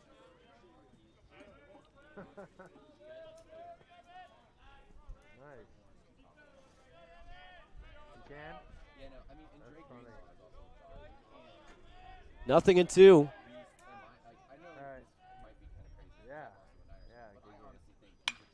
Pitch again fought off. I'm not giving him anything to hit here. I don't like the idea of spoiling pitches, but you just can't you can't give him anything close. You go low in the zone here after you've gone up a couple times? Yeah, slider low and away. That's what he did. Strike 3. Mason Sykes goes down, a pair of strikeouts in the inning. And despite a couple of base runners for Patrick Mastrian, he likely will close out the day with a 0 hung up in the top of the 6th inning. Maybe a little bit brewing here for the RedHawks here in inning number 6 as we head to the bottom. Miami looking to score for the 2nd straight inning. We'll see if they can when we come back. This is Miami Baseball on Love and Honor Live.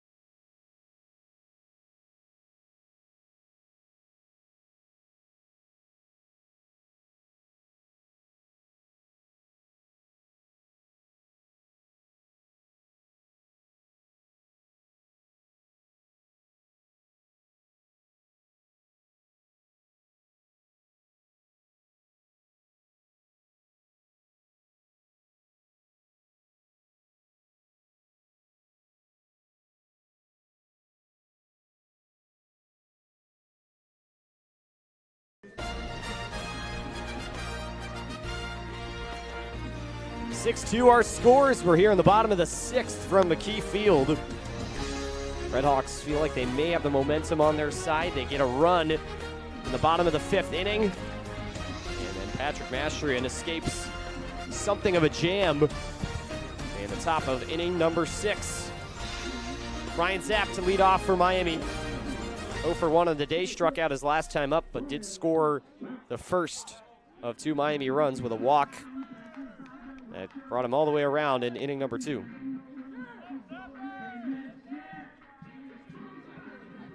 Zapp, the veteran for the RedHawks, brings some pop in that bat.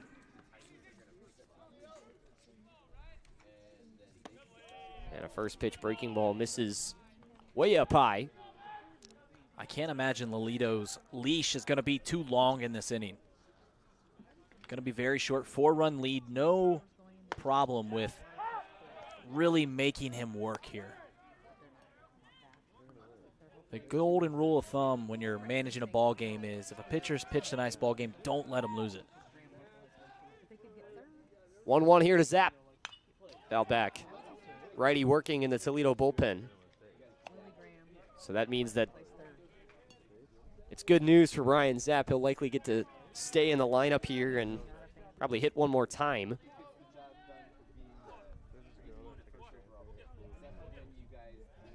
One-two. Popped straight up, middle of the infield. Little to the left, Williams at short is underneath it, and he'll put the squeeze for out number 1. See what Tommy Harrison can do. Had a base knock his last time, had an infield single his first time. See if he can keep it rolling. 2 for 2 on the day for Harrison. Strong day at the plate.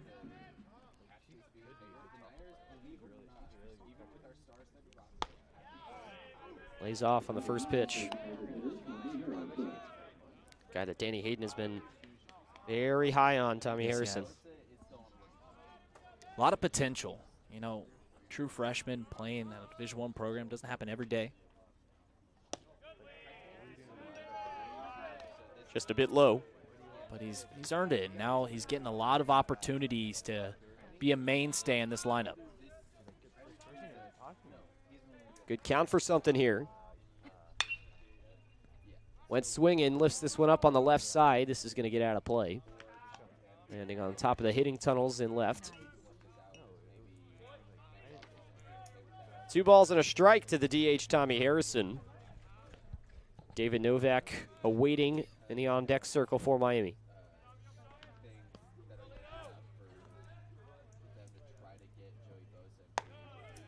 2-1 pitch missing upstairs. Harrison trying to reach base for the 3rd time. 3-1. And he drives this one back to deep right field. Pike is retreating into the gap at the wall. He'll make the catch. What a swing from Tommy Harrison. This is a big league ballpark, Luke. 384 to right center field, 340s down the line, 400 dead center. Just hit it to too deep of the ballpark and just not enough underneath it. Also thick air here today. Tommy Harrison seeing the ball well. Man. So 2 outs here in the 6th inning. David Novak up to the plate, and the first pitch in on the hands. If you give Miami in each of these games probably 50 more feet to a lot to any at-bats they want, they would have hit maybe 6, 7 bombs this weekend. Right, putting it to the warning track. Big league ballpark. You know, this is encapsulate baseball just so well. Tommy Harrison's day at the plate. He sends the ball 384 feet on a line out to right field. He's retired for the first time today. Infield single and a bloop single his last time up. As they say, that's baseball. It's been a good day for Harrison at the plate. 2-1 to Novak. He reaches down low for it, puts it into the Miami dugout. You'd like to see David Novak get on base here. Struggling to begin the season. Just try to get a little confidence. And your starting catcher. Gone to the opposite field twice. Popped out to second. Flown out to right. This time he'll just jam it up the middle. That's going to get over the head of the shifted Fry at second base. And down into center field for a base hit. Yeah, nice job by Novak.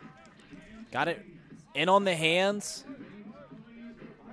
Just punches it out to center field. That's strength right there. So for the first time since his very first at-bat of this series, David Novak aboard with a base knock. Dylan Baker up now. Lays off the first pitch, catching atop the zone for strike 1. RBI double in the 2nd, hit into a fielder's choice in the 4th that ended the inning. 3 on the left side of the infield for him. And he hits it there, but gets it through for a base hit. Into left field, fielded by Konzak. That'll hold up David Novak at second base. Baker hits it right into the shift, but able to squeak that one in between Williams and DiCello. A ball that's hit well on the ground. He's 2 for 3 now on the day. Yeah, this is a good time to take Lolito out. Miami's just seeing the ball very well against him right now. You look through the last 9 hitters that have come up. Evan Applewick with a single. Parker Lester hit the ball well. Zach McDonald puts one on the warning track. Cooper Weiss just feet away from a home run. Tommy Harrison feet away from a home run. Besides the Benji Brokemon and Brian Zapp infield pop-ups, every single batter in the lineup squared up a ball against Toledo the last time around. You got to think that's the end of his day. Like he's been pleading his case, and they're going to let him go for maybe one more. And this is a dangerous spot, too, with this type of lead. You're up by 4. You got 2 runners on. And maybe the RedHawks' most disciplined hitter at the plate in Evan Applewick, guy who's reached base in his last 2 plate appearances. This is where you tell him, this is your last batter, regardless of outcome. First pitch swinging, and the breaking ball gets by Applewick.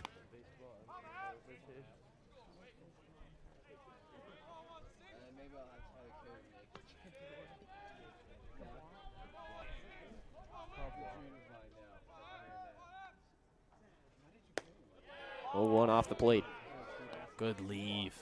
Really good leave. Never even thought about that 0-1 slider.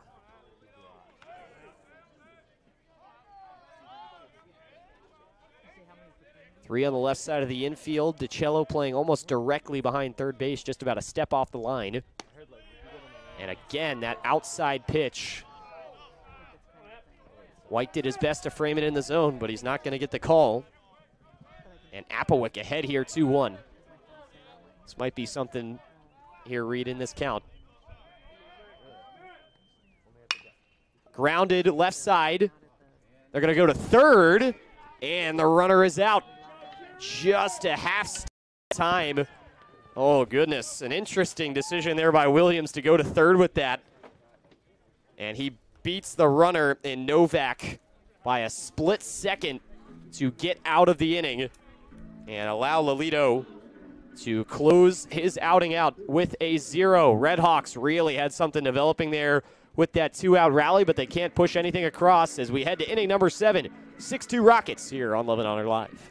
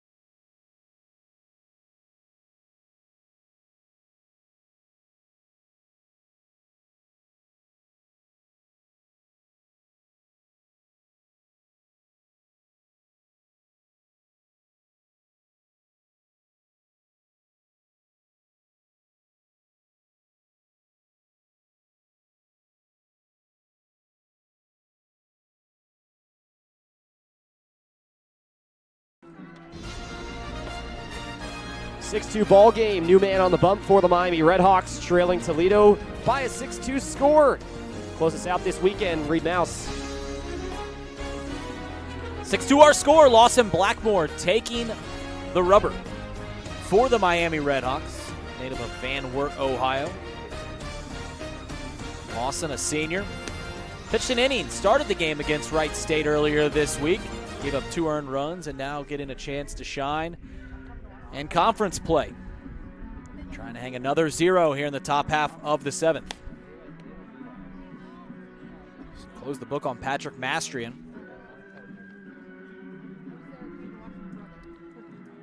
Lawson Blackmore, you mentioned it off broadcast that I'd be happy that Blackmore is up there. So my first job out of college, I was news editor at the Van Wert Times Bulletin, and who was the ace pitcher for the Van Wert Cougars? None other than Lawson Blackmore. So a nice little connection there. Funny enough, there's another athlete that I covered. There was only 3 high schools in Van Wert County that I covered, all D4 to 5 and 7, whatever. And the other athlete from Van Wert County is from Crestview High School up there, Javen Etzler. Oh, wow. Yeah, on the basketball team. Yes. So Caden Konzak leading off for the Rockets. Dante DiCello, then Brian Fry. Miami has hung 2 zeros in the previous 2 innings. They're down 4 here at McKee Field. Konzak, 1 for 2. Base hit, a walk, a strikeout.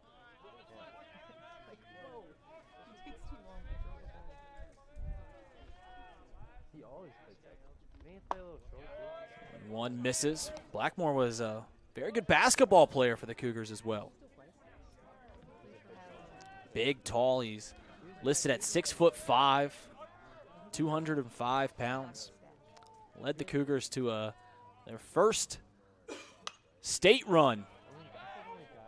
I believe 3 decades on the mound when he was a senior. Sub-1 career ERA. They lost to the eventual state champion, Chaminade Julian Eagles.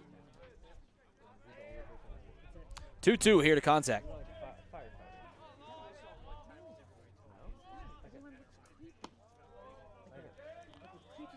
Misses, will run it to full.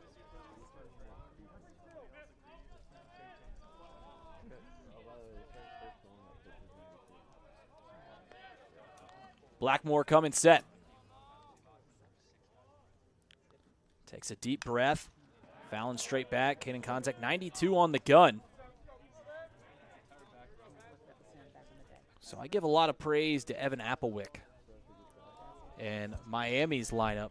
Caden Konzak and Garrett Pike both have a similar approach at the plate. Just work counts so frequently, as you're seeing right now. Another foul ball. Blackmore just unable to put down Konzak. And all you can keep doing when you're a pitcher getting these long at-bats, especially against the leadoff man, is just keep pounding the zone. Konzak chokes up, bounces one to the right side of the infield. Evan Applewick, who shifted over, fields it, throws it over to Lester for the first out. So though he hit it to the right side of the infield, it's a 5-3 putout. Don't you love the shift? Being banned at the pro level. Although there's some still ways that you can work around the shift in the MLB. You can rearrange the outfielders. But Dante DiCello steps up to the plate, takes the first pitch for a called strike. DiCello with a day to forget. Blackmore kicks, deals, breaking ball, misses low and in. 2 strikeouts and is grounded into a double play all the way back in the first inning, which stifled a Rockets rally.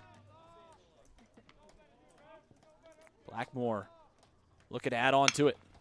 DiCello hits one off the end of the bat. Cooper Weiss running over to the middle of the field to make the play. One hops Parker Lester, scoops it off the turf for the second out.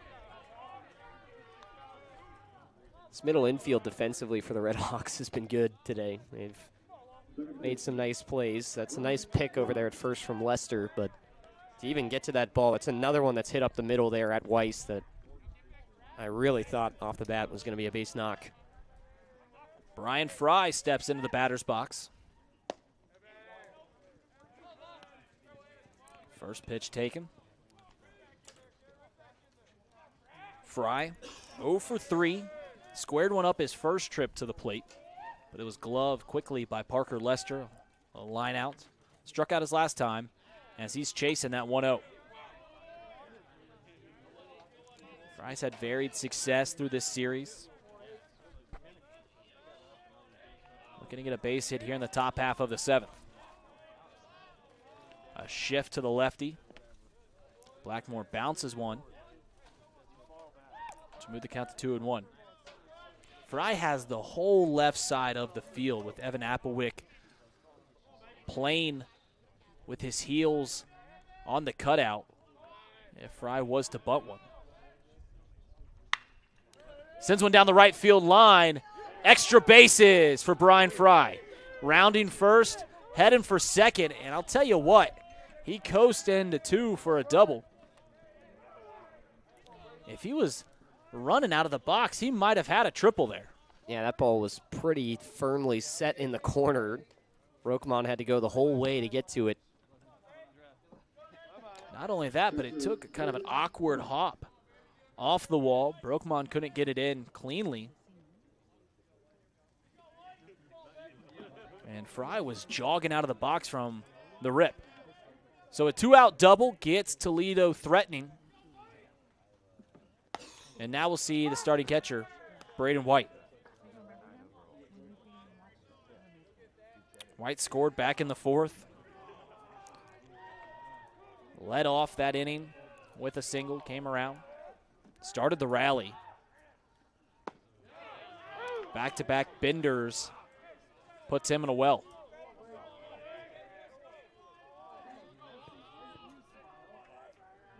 Blackmore gets the sign from Novak, comes set.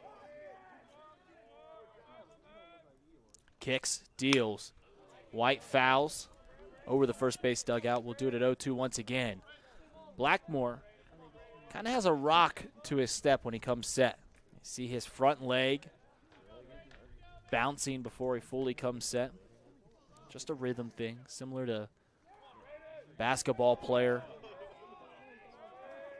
free throw routine. As he misses up and in, couldn't get on top of the slider.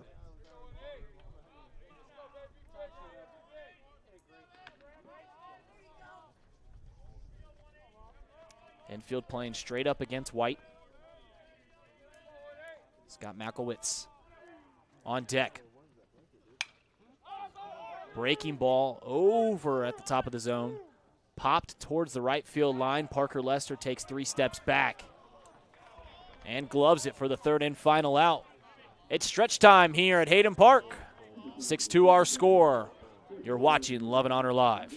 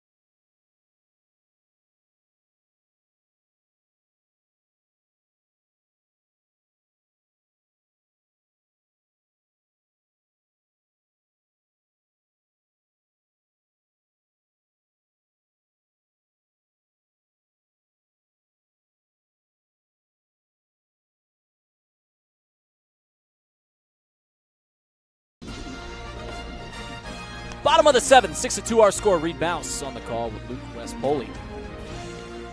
Luke, we got 2, 3, 4 due up for the RedHawks. And a new arm to tell you about.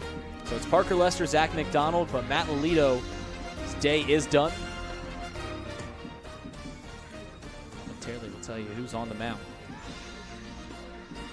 But Parker Lester fielded into a fielder's choice, came around and scored his last time up.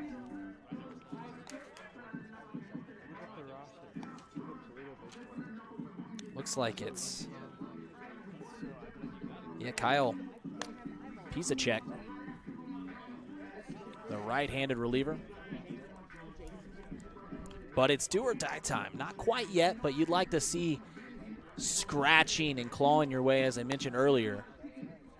Getting another run on the board. Miami scratched one across in the 2nd, got another in the 5th. Find themselves in a 4-run deficit here in the bottom half of the 7th. Yeah, 4 runs in an inning, not out of the question, but just given what the RedHawks have done offensively this season, you'd make it a lot easier on yourself to just maybe try to split this up a little bit, at least get some momentum going your way. Felt like you had some, kind of lost it in that last inning. Pisacek gets a first pitch strike to Parker Lester. This is his 5th appearance on the season, 8 2/3 innings pitched. 3 earned runs, 9 strikeouts. And he's got Parker Lester in an 0-2 hole.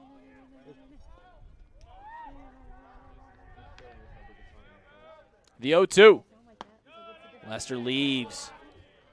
Just missed the zone. It's a breath of fresh air when Parker Lester comes up to the plate, as they pretty much play straight up against Lester besides the outfield.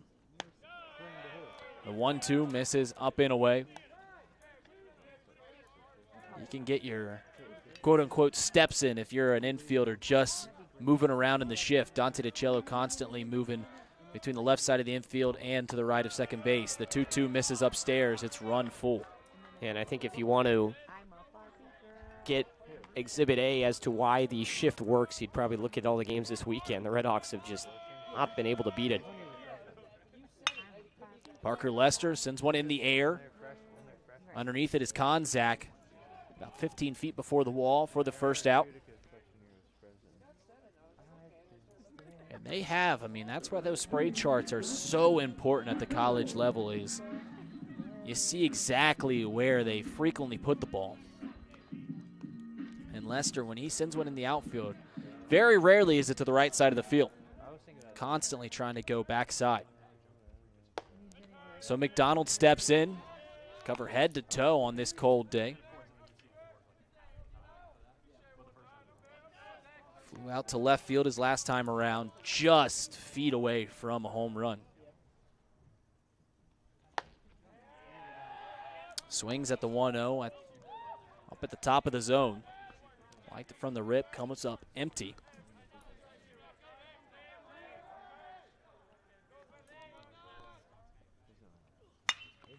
Sends another one for a ride out to left center field, looking up. McDonald with another home run. More importantly, that's a left field Tavern home run over the left field wall. Makes it a 6-3 ball game.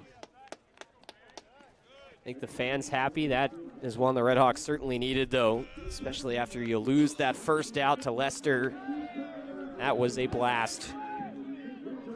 And that left field wall has seen some work, both on it and over it from both sides this weekend. And what about the day that McDonald has had? Just comes up his last time, a few feet short. He's like, all right, I've ironed it out. Ran into the baseball center, got a couple reps on bench in. Right. Her WTP calls from the dugout. Makes it a 3-run ball game.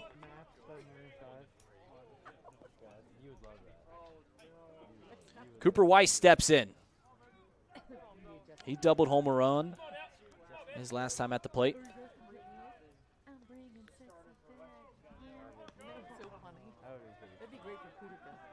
1-1 the count to the starting shortstop.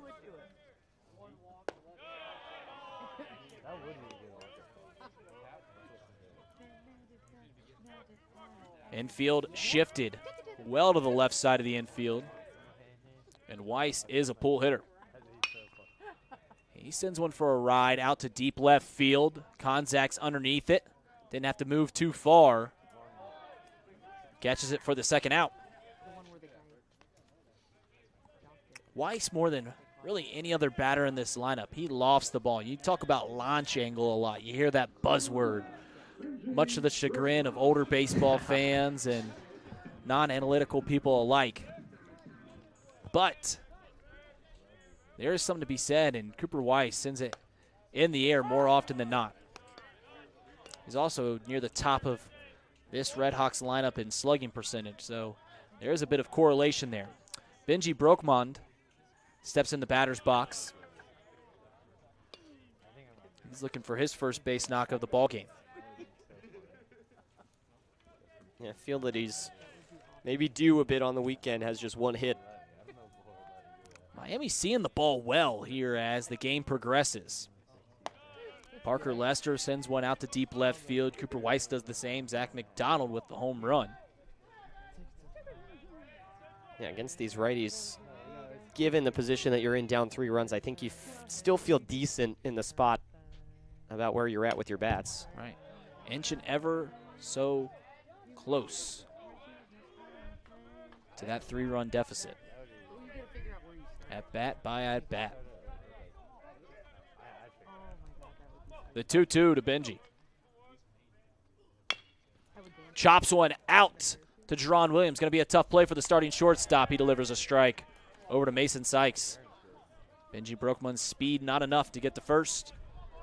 Miami scratches across the run thanks to the big fly. The solo shot from Zach McDonald. We head to the top of the 8th. It's 6-3.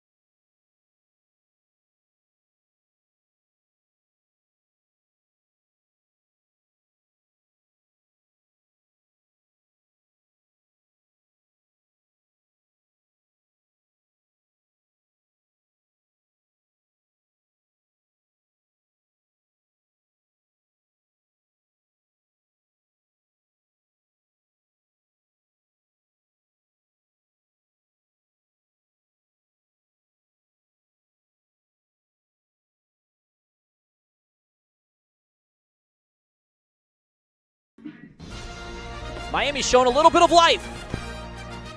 It's a 3-run ball game. 6-3, Lawson back. Blackmore out for another inning of work. Scott Makowitz, Jerron Williams, Garrett Pike due up for Toledo. Remastering along here with Luke West. Holy. Luke, starting to see a little momentum getting back on the RedHawks side. It's something, right? We saw it a little bit. We felt after that 5th inning, you had a pretty solid 6th as well to get out of it. And then the bottom of the 6th, not able to get anything generated. But, yeah, I mean, it's now or never for this Miami team. Really need a 0 at this point. You got 9-1-2 in the order due up. Starts with Makowitz. First pitch to Makowitz, misses inside. Can't stress the importance enough of keeping Makowitz off the base paths. Got to get the 9-hole out. Jerron Williams is seeing the ball better, and then you get into that really tough part of Toledo's lineup. But Blackmore falls behind to the center fielder. 2-0. Evan Applewick coming in 3 feet on the infield cutout. Called strike to Makowitz, taken all the way. Wouldn't be surprised at all if he had the red light. Now he's going to be swinging. Saw a little bit of pop from Makowitz's bat on the foul ball his last time up. I've said it before, I'll say it again. He gets his extra base hits via singles and then stealing second base. He was looking maybe for 2-1 right there with that swing, but the 2-2. Swung on and missed. Makowitz goes down. And now we'll see Jerron Williams. Williams tripled and came around and scored back in the 4th inning. Was hit by a pitch, but they were able to keep him from scoring back in the 6th.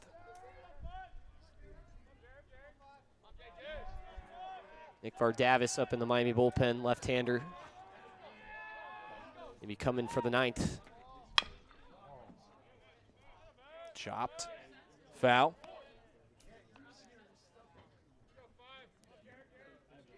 Williams hasn't seen a whole lot, before that triple, of course, hadn't seen a whole lot of success at the plate, has played fantastic in the field for Toledo.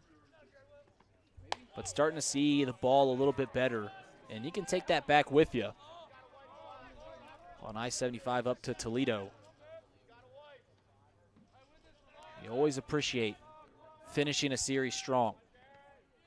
Blackmore on the 1-1. Williams just throws his hands at the ball and flares it into center field before McDonald could come in to make the play. And when I mean threw his hands at it, just didn't have his back behind him at all.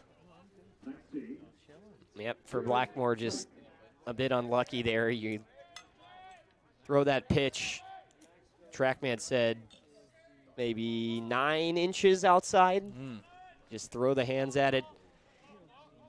Not only do you get that pitch outside, you get him to chase too, but he just, no doubt, catches a piece on the end.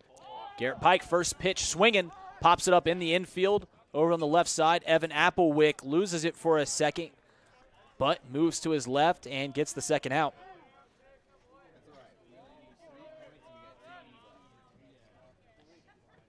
You always get so worried when you're watching a ball game and the ball's popped up in the infield and the infielder suddenly makes some movement right before the ball comes down and lands. But Evan Applewick calmed everyone's suspicions and makes the play. Jerron Williams fakes the steal, called strike to Owen Jackson. Jackson came around and scored back in the 3rd inning, has walked twice. He's working on an 0 for 2. The 0-1 offering from Blackmore.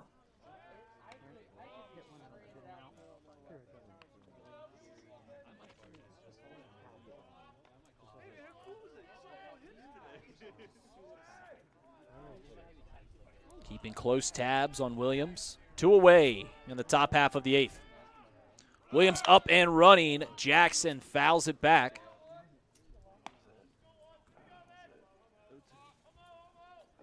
I was never much of a base stealer, but I can tell you, if I ever did try and swipe a bag and they foul it off, you're not too happy at the batter. It's always when you get the good jump, too. Right. Got to jog on back like, I had that one. It's a good spot to get a momentum strikeout here. 0-2. Owen Jackson sends it for a ride out to deep right center field. Does he have his third of the series? No. Rattles off the bottom of the wall. Benji Brokman gets it in, and a run will score in the form of Jerron Williams. Jackson coming up with some insurance runs in the top half of the 8th. After he was thinking strikeout and just left that one over the plate. Yeah, that's the wrong guy to put one in the sweet spot for. Jackson hitless on the day until then, and he makes Blackmore pay. The thing about Owen Jackson this series is every one of his hits have been quote-unquote clutch, right? The 9th inning insurance run in Game 1, the 3-run shot yesterday, and that double right there. It seems like when Toledo is either running on E and just needs a little bit of a boost, Jackson comes up with a big swing. And now we'll see Mason Sykes. Mason Sykes 0 for 2, walked twice as well. 7-3 our score. Blackmore comes set. Misses, up and in.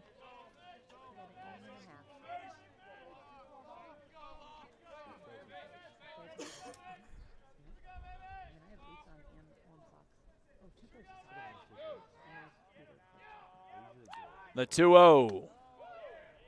Another breaking ball that Blackmore can't find the strike zone on. Not the end of the world if you walk Mason Sykes here. And I think that was the MO the whole time. Have a free base. Give him nothing but off-speed pitches. 3-0's in there for a called strike. But I can't imagine too much of a challenge pitch here on the 3-1. Sykes is aggressive at the plate. You can get him being a little too eager. Fouled back. A fastball on the outside half. 92 on the gun.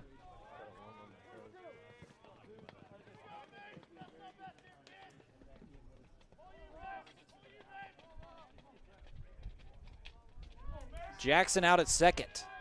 The payoff pitch from Blackmore to Sykes.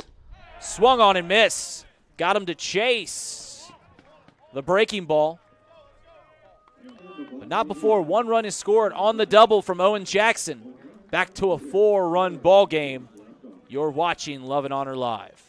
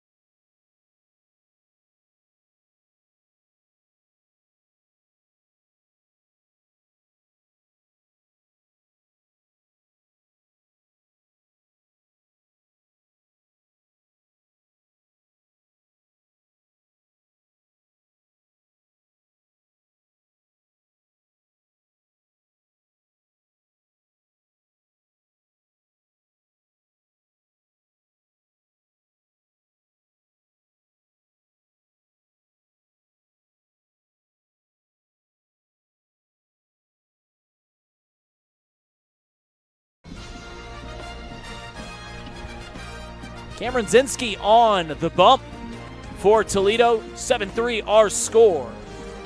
As we're going to see Brian Zapp, Tommy Harrison, and David Novak do up for the Miami RedHawks. 6 outs to give Toledo their down 4 runs. They've scored just 7 runs this entire series. They need 4 to tie, 5 to take the lead. Can they get it done here in Game 3? And Game 3's have a reputation at the college level for being a bit chaotic at times, and I think Miami, Coach Hayden, and the whole roster would due for a little chaos here in the bottom half of the 8th. He loves some chaos. Best case, maybe it goes your way a bit. You could claw your way back into a game here late. Zappa's come up to lead off an inning a lot. This is now the 3rd time. Toledo, I guess, used up all their left-handed pitching in the first 2 games of this series because it's been all righties now with their 3rd guy out of the bullpen, Cameron Sinski in. Zapp's due for something to start the inning, though. Zinski, his 5th appearance on the season. 1.59 ERA. Though it's in brief work, 5 2/3 innings pitched. As many walks as strikeouts in those 5 2/3 innings, and that's 3 apiece. Zappa waits the 1-1, takes the fastball. Zinski throwing in the low 90s, 92 miles per hour. It's been kind of a combo starter-closer. Had 4 strikeouts in 5 innings against the RedHawks last season. Spent his 2021 year in New Orleans at Tulane. Nola.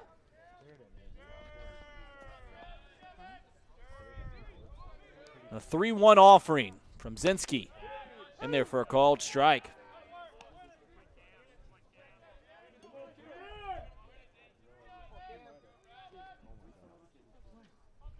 And here comes the shift. And here comes the payoff pitch. Zap pops one up into shallow left field. Jerron Williams backpedaling underneath it, setting up a campsite. He'll have it for the first out. His 2nd time popping up to Jerron Williams, the starting shortstop. Now we'll see Tommy Harrison.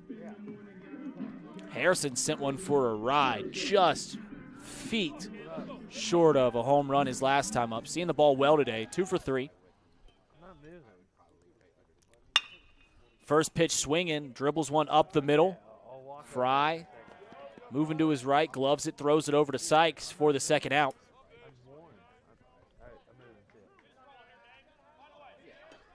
And a quick 2 outs for Miami in the bottom half of the 8th.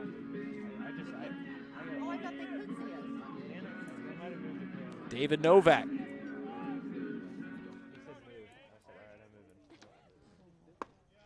First pitch taken.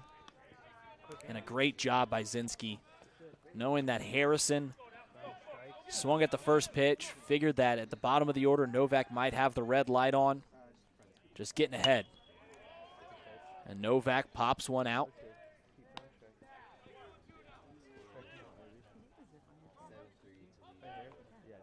Two away, 2 strikes.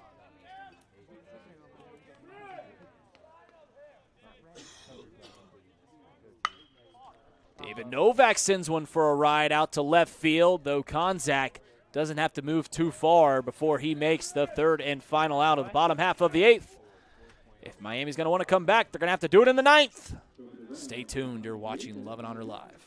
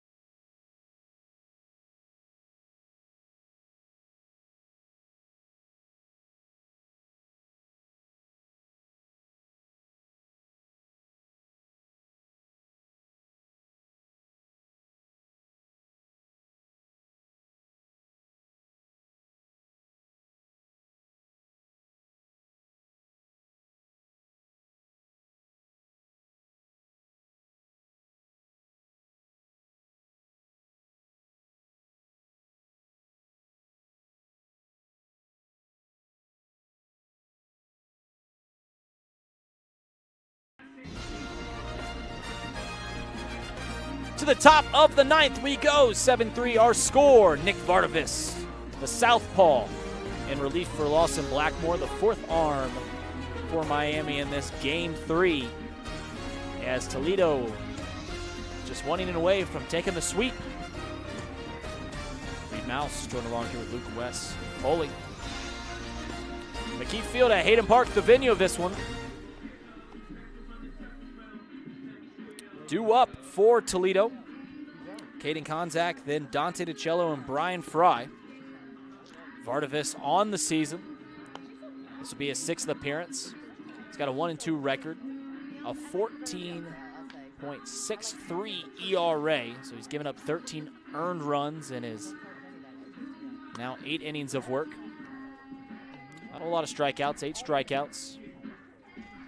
Looking to hang his ear on the top half of the 9th.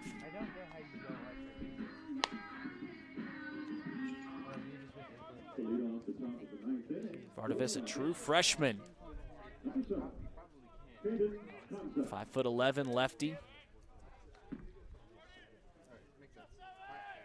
Now he's done, I mentioned the season that he's had, and he's got a very high ERA, but most of that work came in just 2 appearances. His debut against Indiana, where he gave up 8 earned runs, and then earlier this week where he gave up 5 earned runs against Wright State.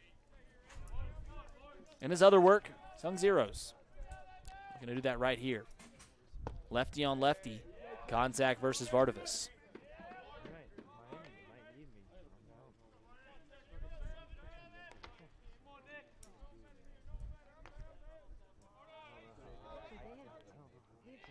The 2-0.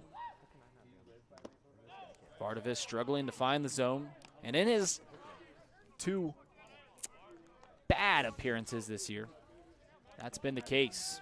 Walked 3 against Indiana, walked 3 against Wright State earlier this week. Trying to come all the way back from a 3-0 against Caden Konzak. Called strike.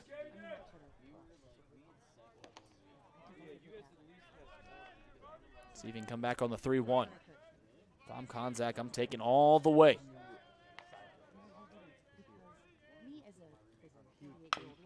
Chopped over to Parker Lester. Konzak bails out Vardavis for the first out.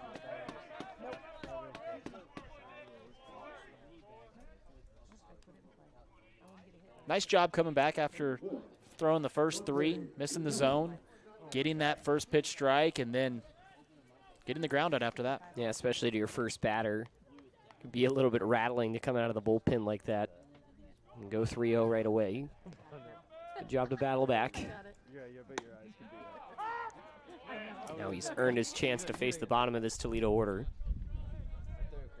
First pitch, strike to Dante DiCello. He grounded out to Cooper Weiss his last time around. Made Weiss make a nice play over the heart of the field. Vardavis comes back, gets ahead 0-2.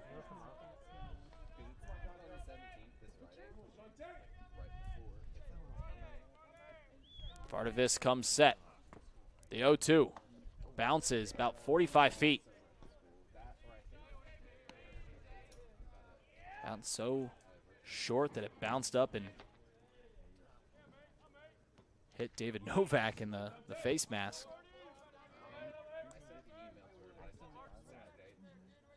DiCello awaits. Breaking ball. 77 on the gun. DiCello fouls it straight back. We'll do it once more at 1-2.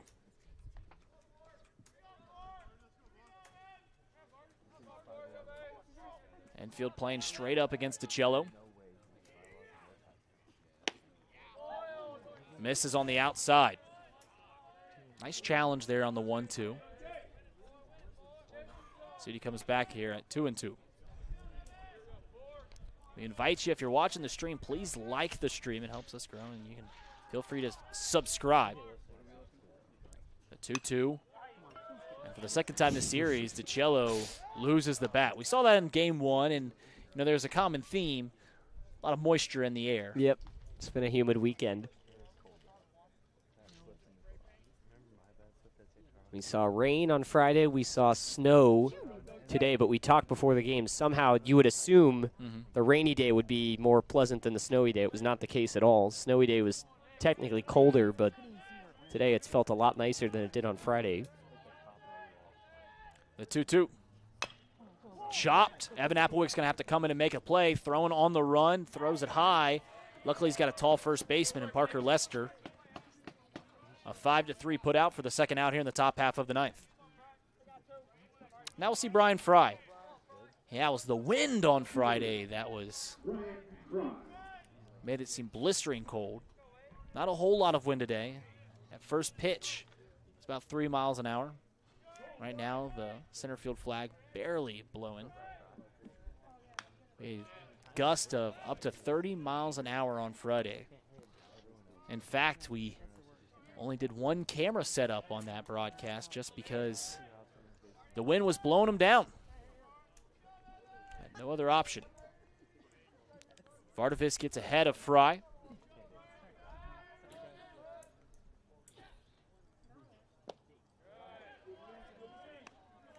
Misses in the turf.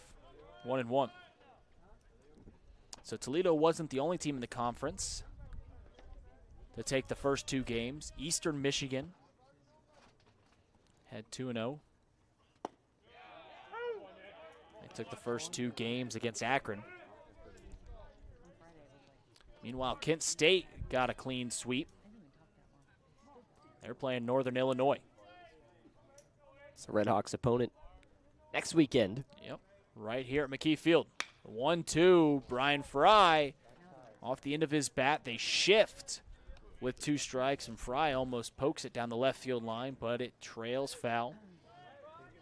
A good amount behind it, considering there wasn't a lot on that swing. He just kind of threw it out there, got it off the end of the bat, like you said. That ended up popping out to mid-outfield before it got out of play.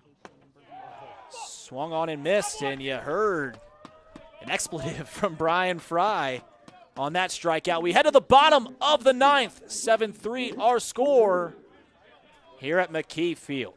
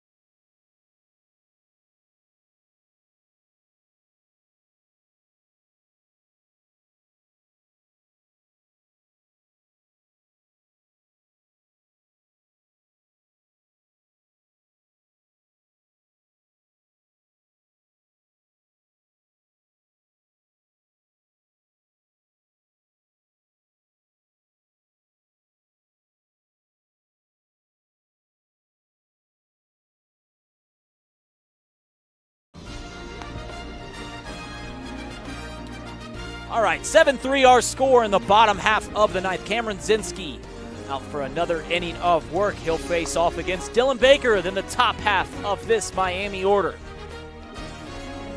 Miami looking to avoid a 3-game sweep here in the conference opener. Luke, one batter at a time. That's the theme here in the bottom half of the ninth, but it all starts with Dylan Baker and the bottom of this RedHawks lineup. Yeah, and Dylan Baker's been a guy who's been producing. He's put the ball in play all 3 times, a couple of hits. 2-0 here to Baker. Said you'd not like to have anyone besides Evan Applewick lead off, but having Baker, Applewick, Lester as your guys due up, I think is solid in this inning. A 2-0 misses. And if the red light wasn't on already, it's certainly on here. Oh, yeah.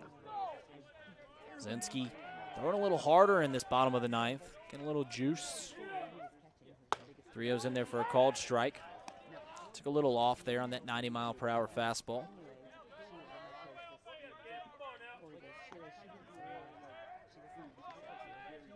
Here comes the 3-1. It's a walk. Ooh, spoke too soon. Got the black 91, and our TrackMan confirms it.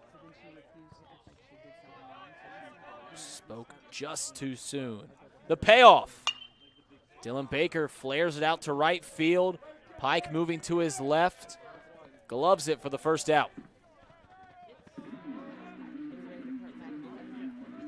So from a walk to a fly out, And that was a strike on that 3-1. So nice call there by Linton. Now we'll see Evan Applewick. Applewick has reached a board twice, once via the walk, once the hit. And he falls behind 0-1 on the fastball. Zinski throwing a lot of heaters. Buddy pulls the string on the slider there, 0-2.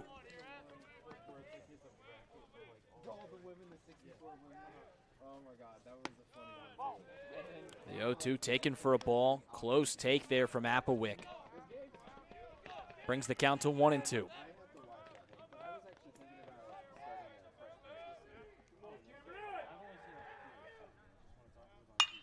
Applewick sends it for a ride down the right field line. Garrett Pike going up against the fence, falls down to his knees, but makes the catch.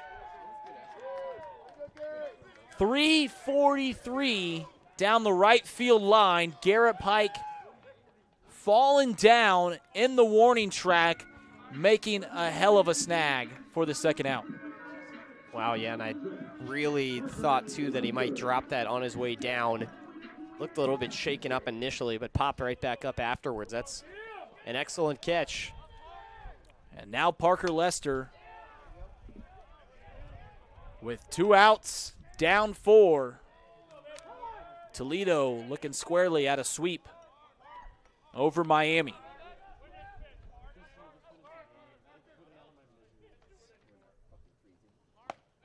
The 0-1. Swung at from Lester. He's late. Now down to their final strike.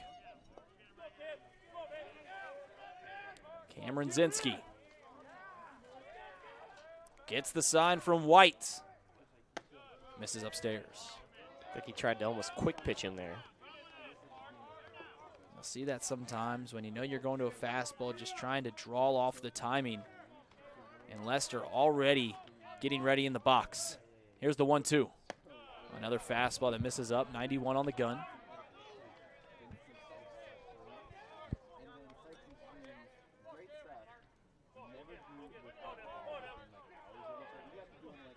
Two now here to Lester.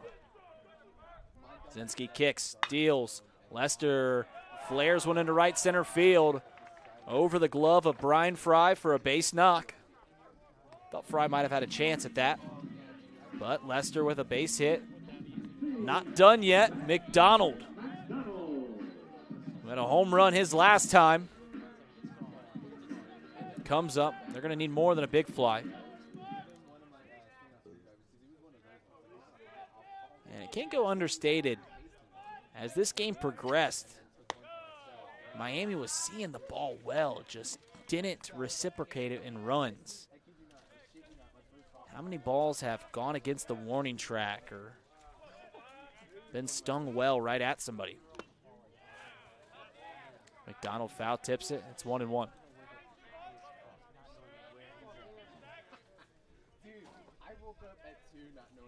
The infield shifted over to the left side of the field. Lester staying put. He's not afraid to run, but there's no chance for him. A check swing. They look down the first base line. Ben Levin says no, he did not go. So we'll do it at 2-1. Zinski comes set. Foul tip. Caught by White. 2-2.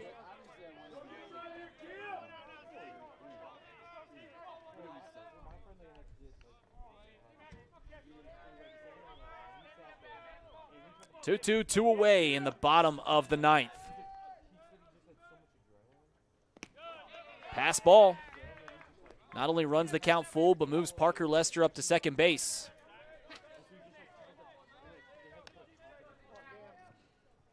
McDonald 1 for 3. A home run. A warning track fly out. He's walked and grounded out to the pitcher. That bunt all the way back in the third inning. The payoff pitch. Slider that rides up and in. A walk. We'll bring Cooper Weiss to the plate. Tying run still on deck. But the RedHawks at least making it a little interesting here with 2 on and 2 away in the bottom of the 9th.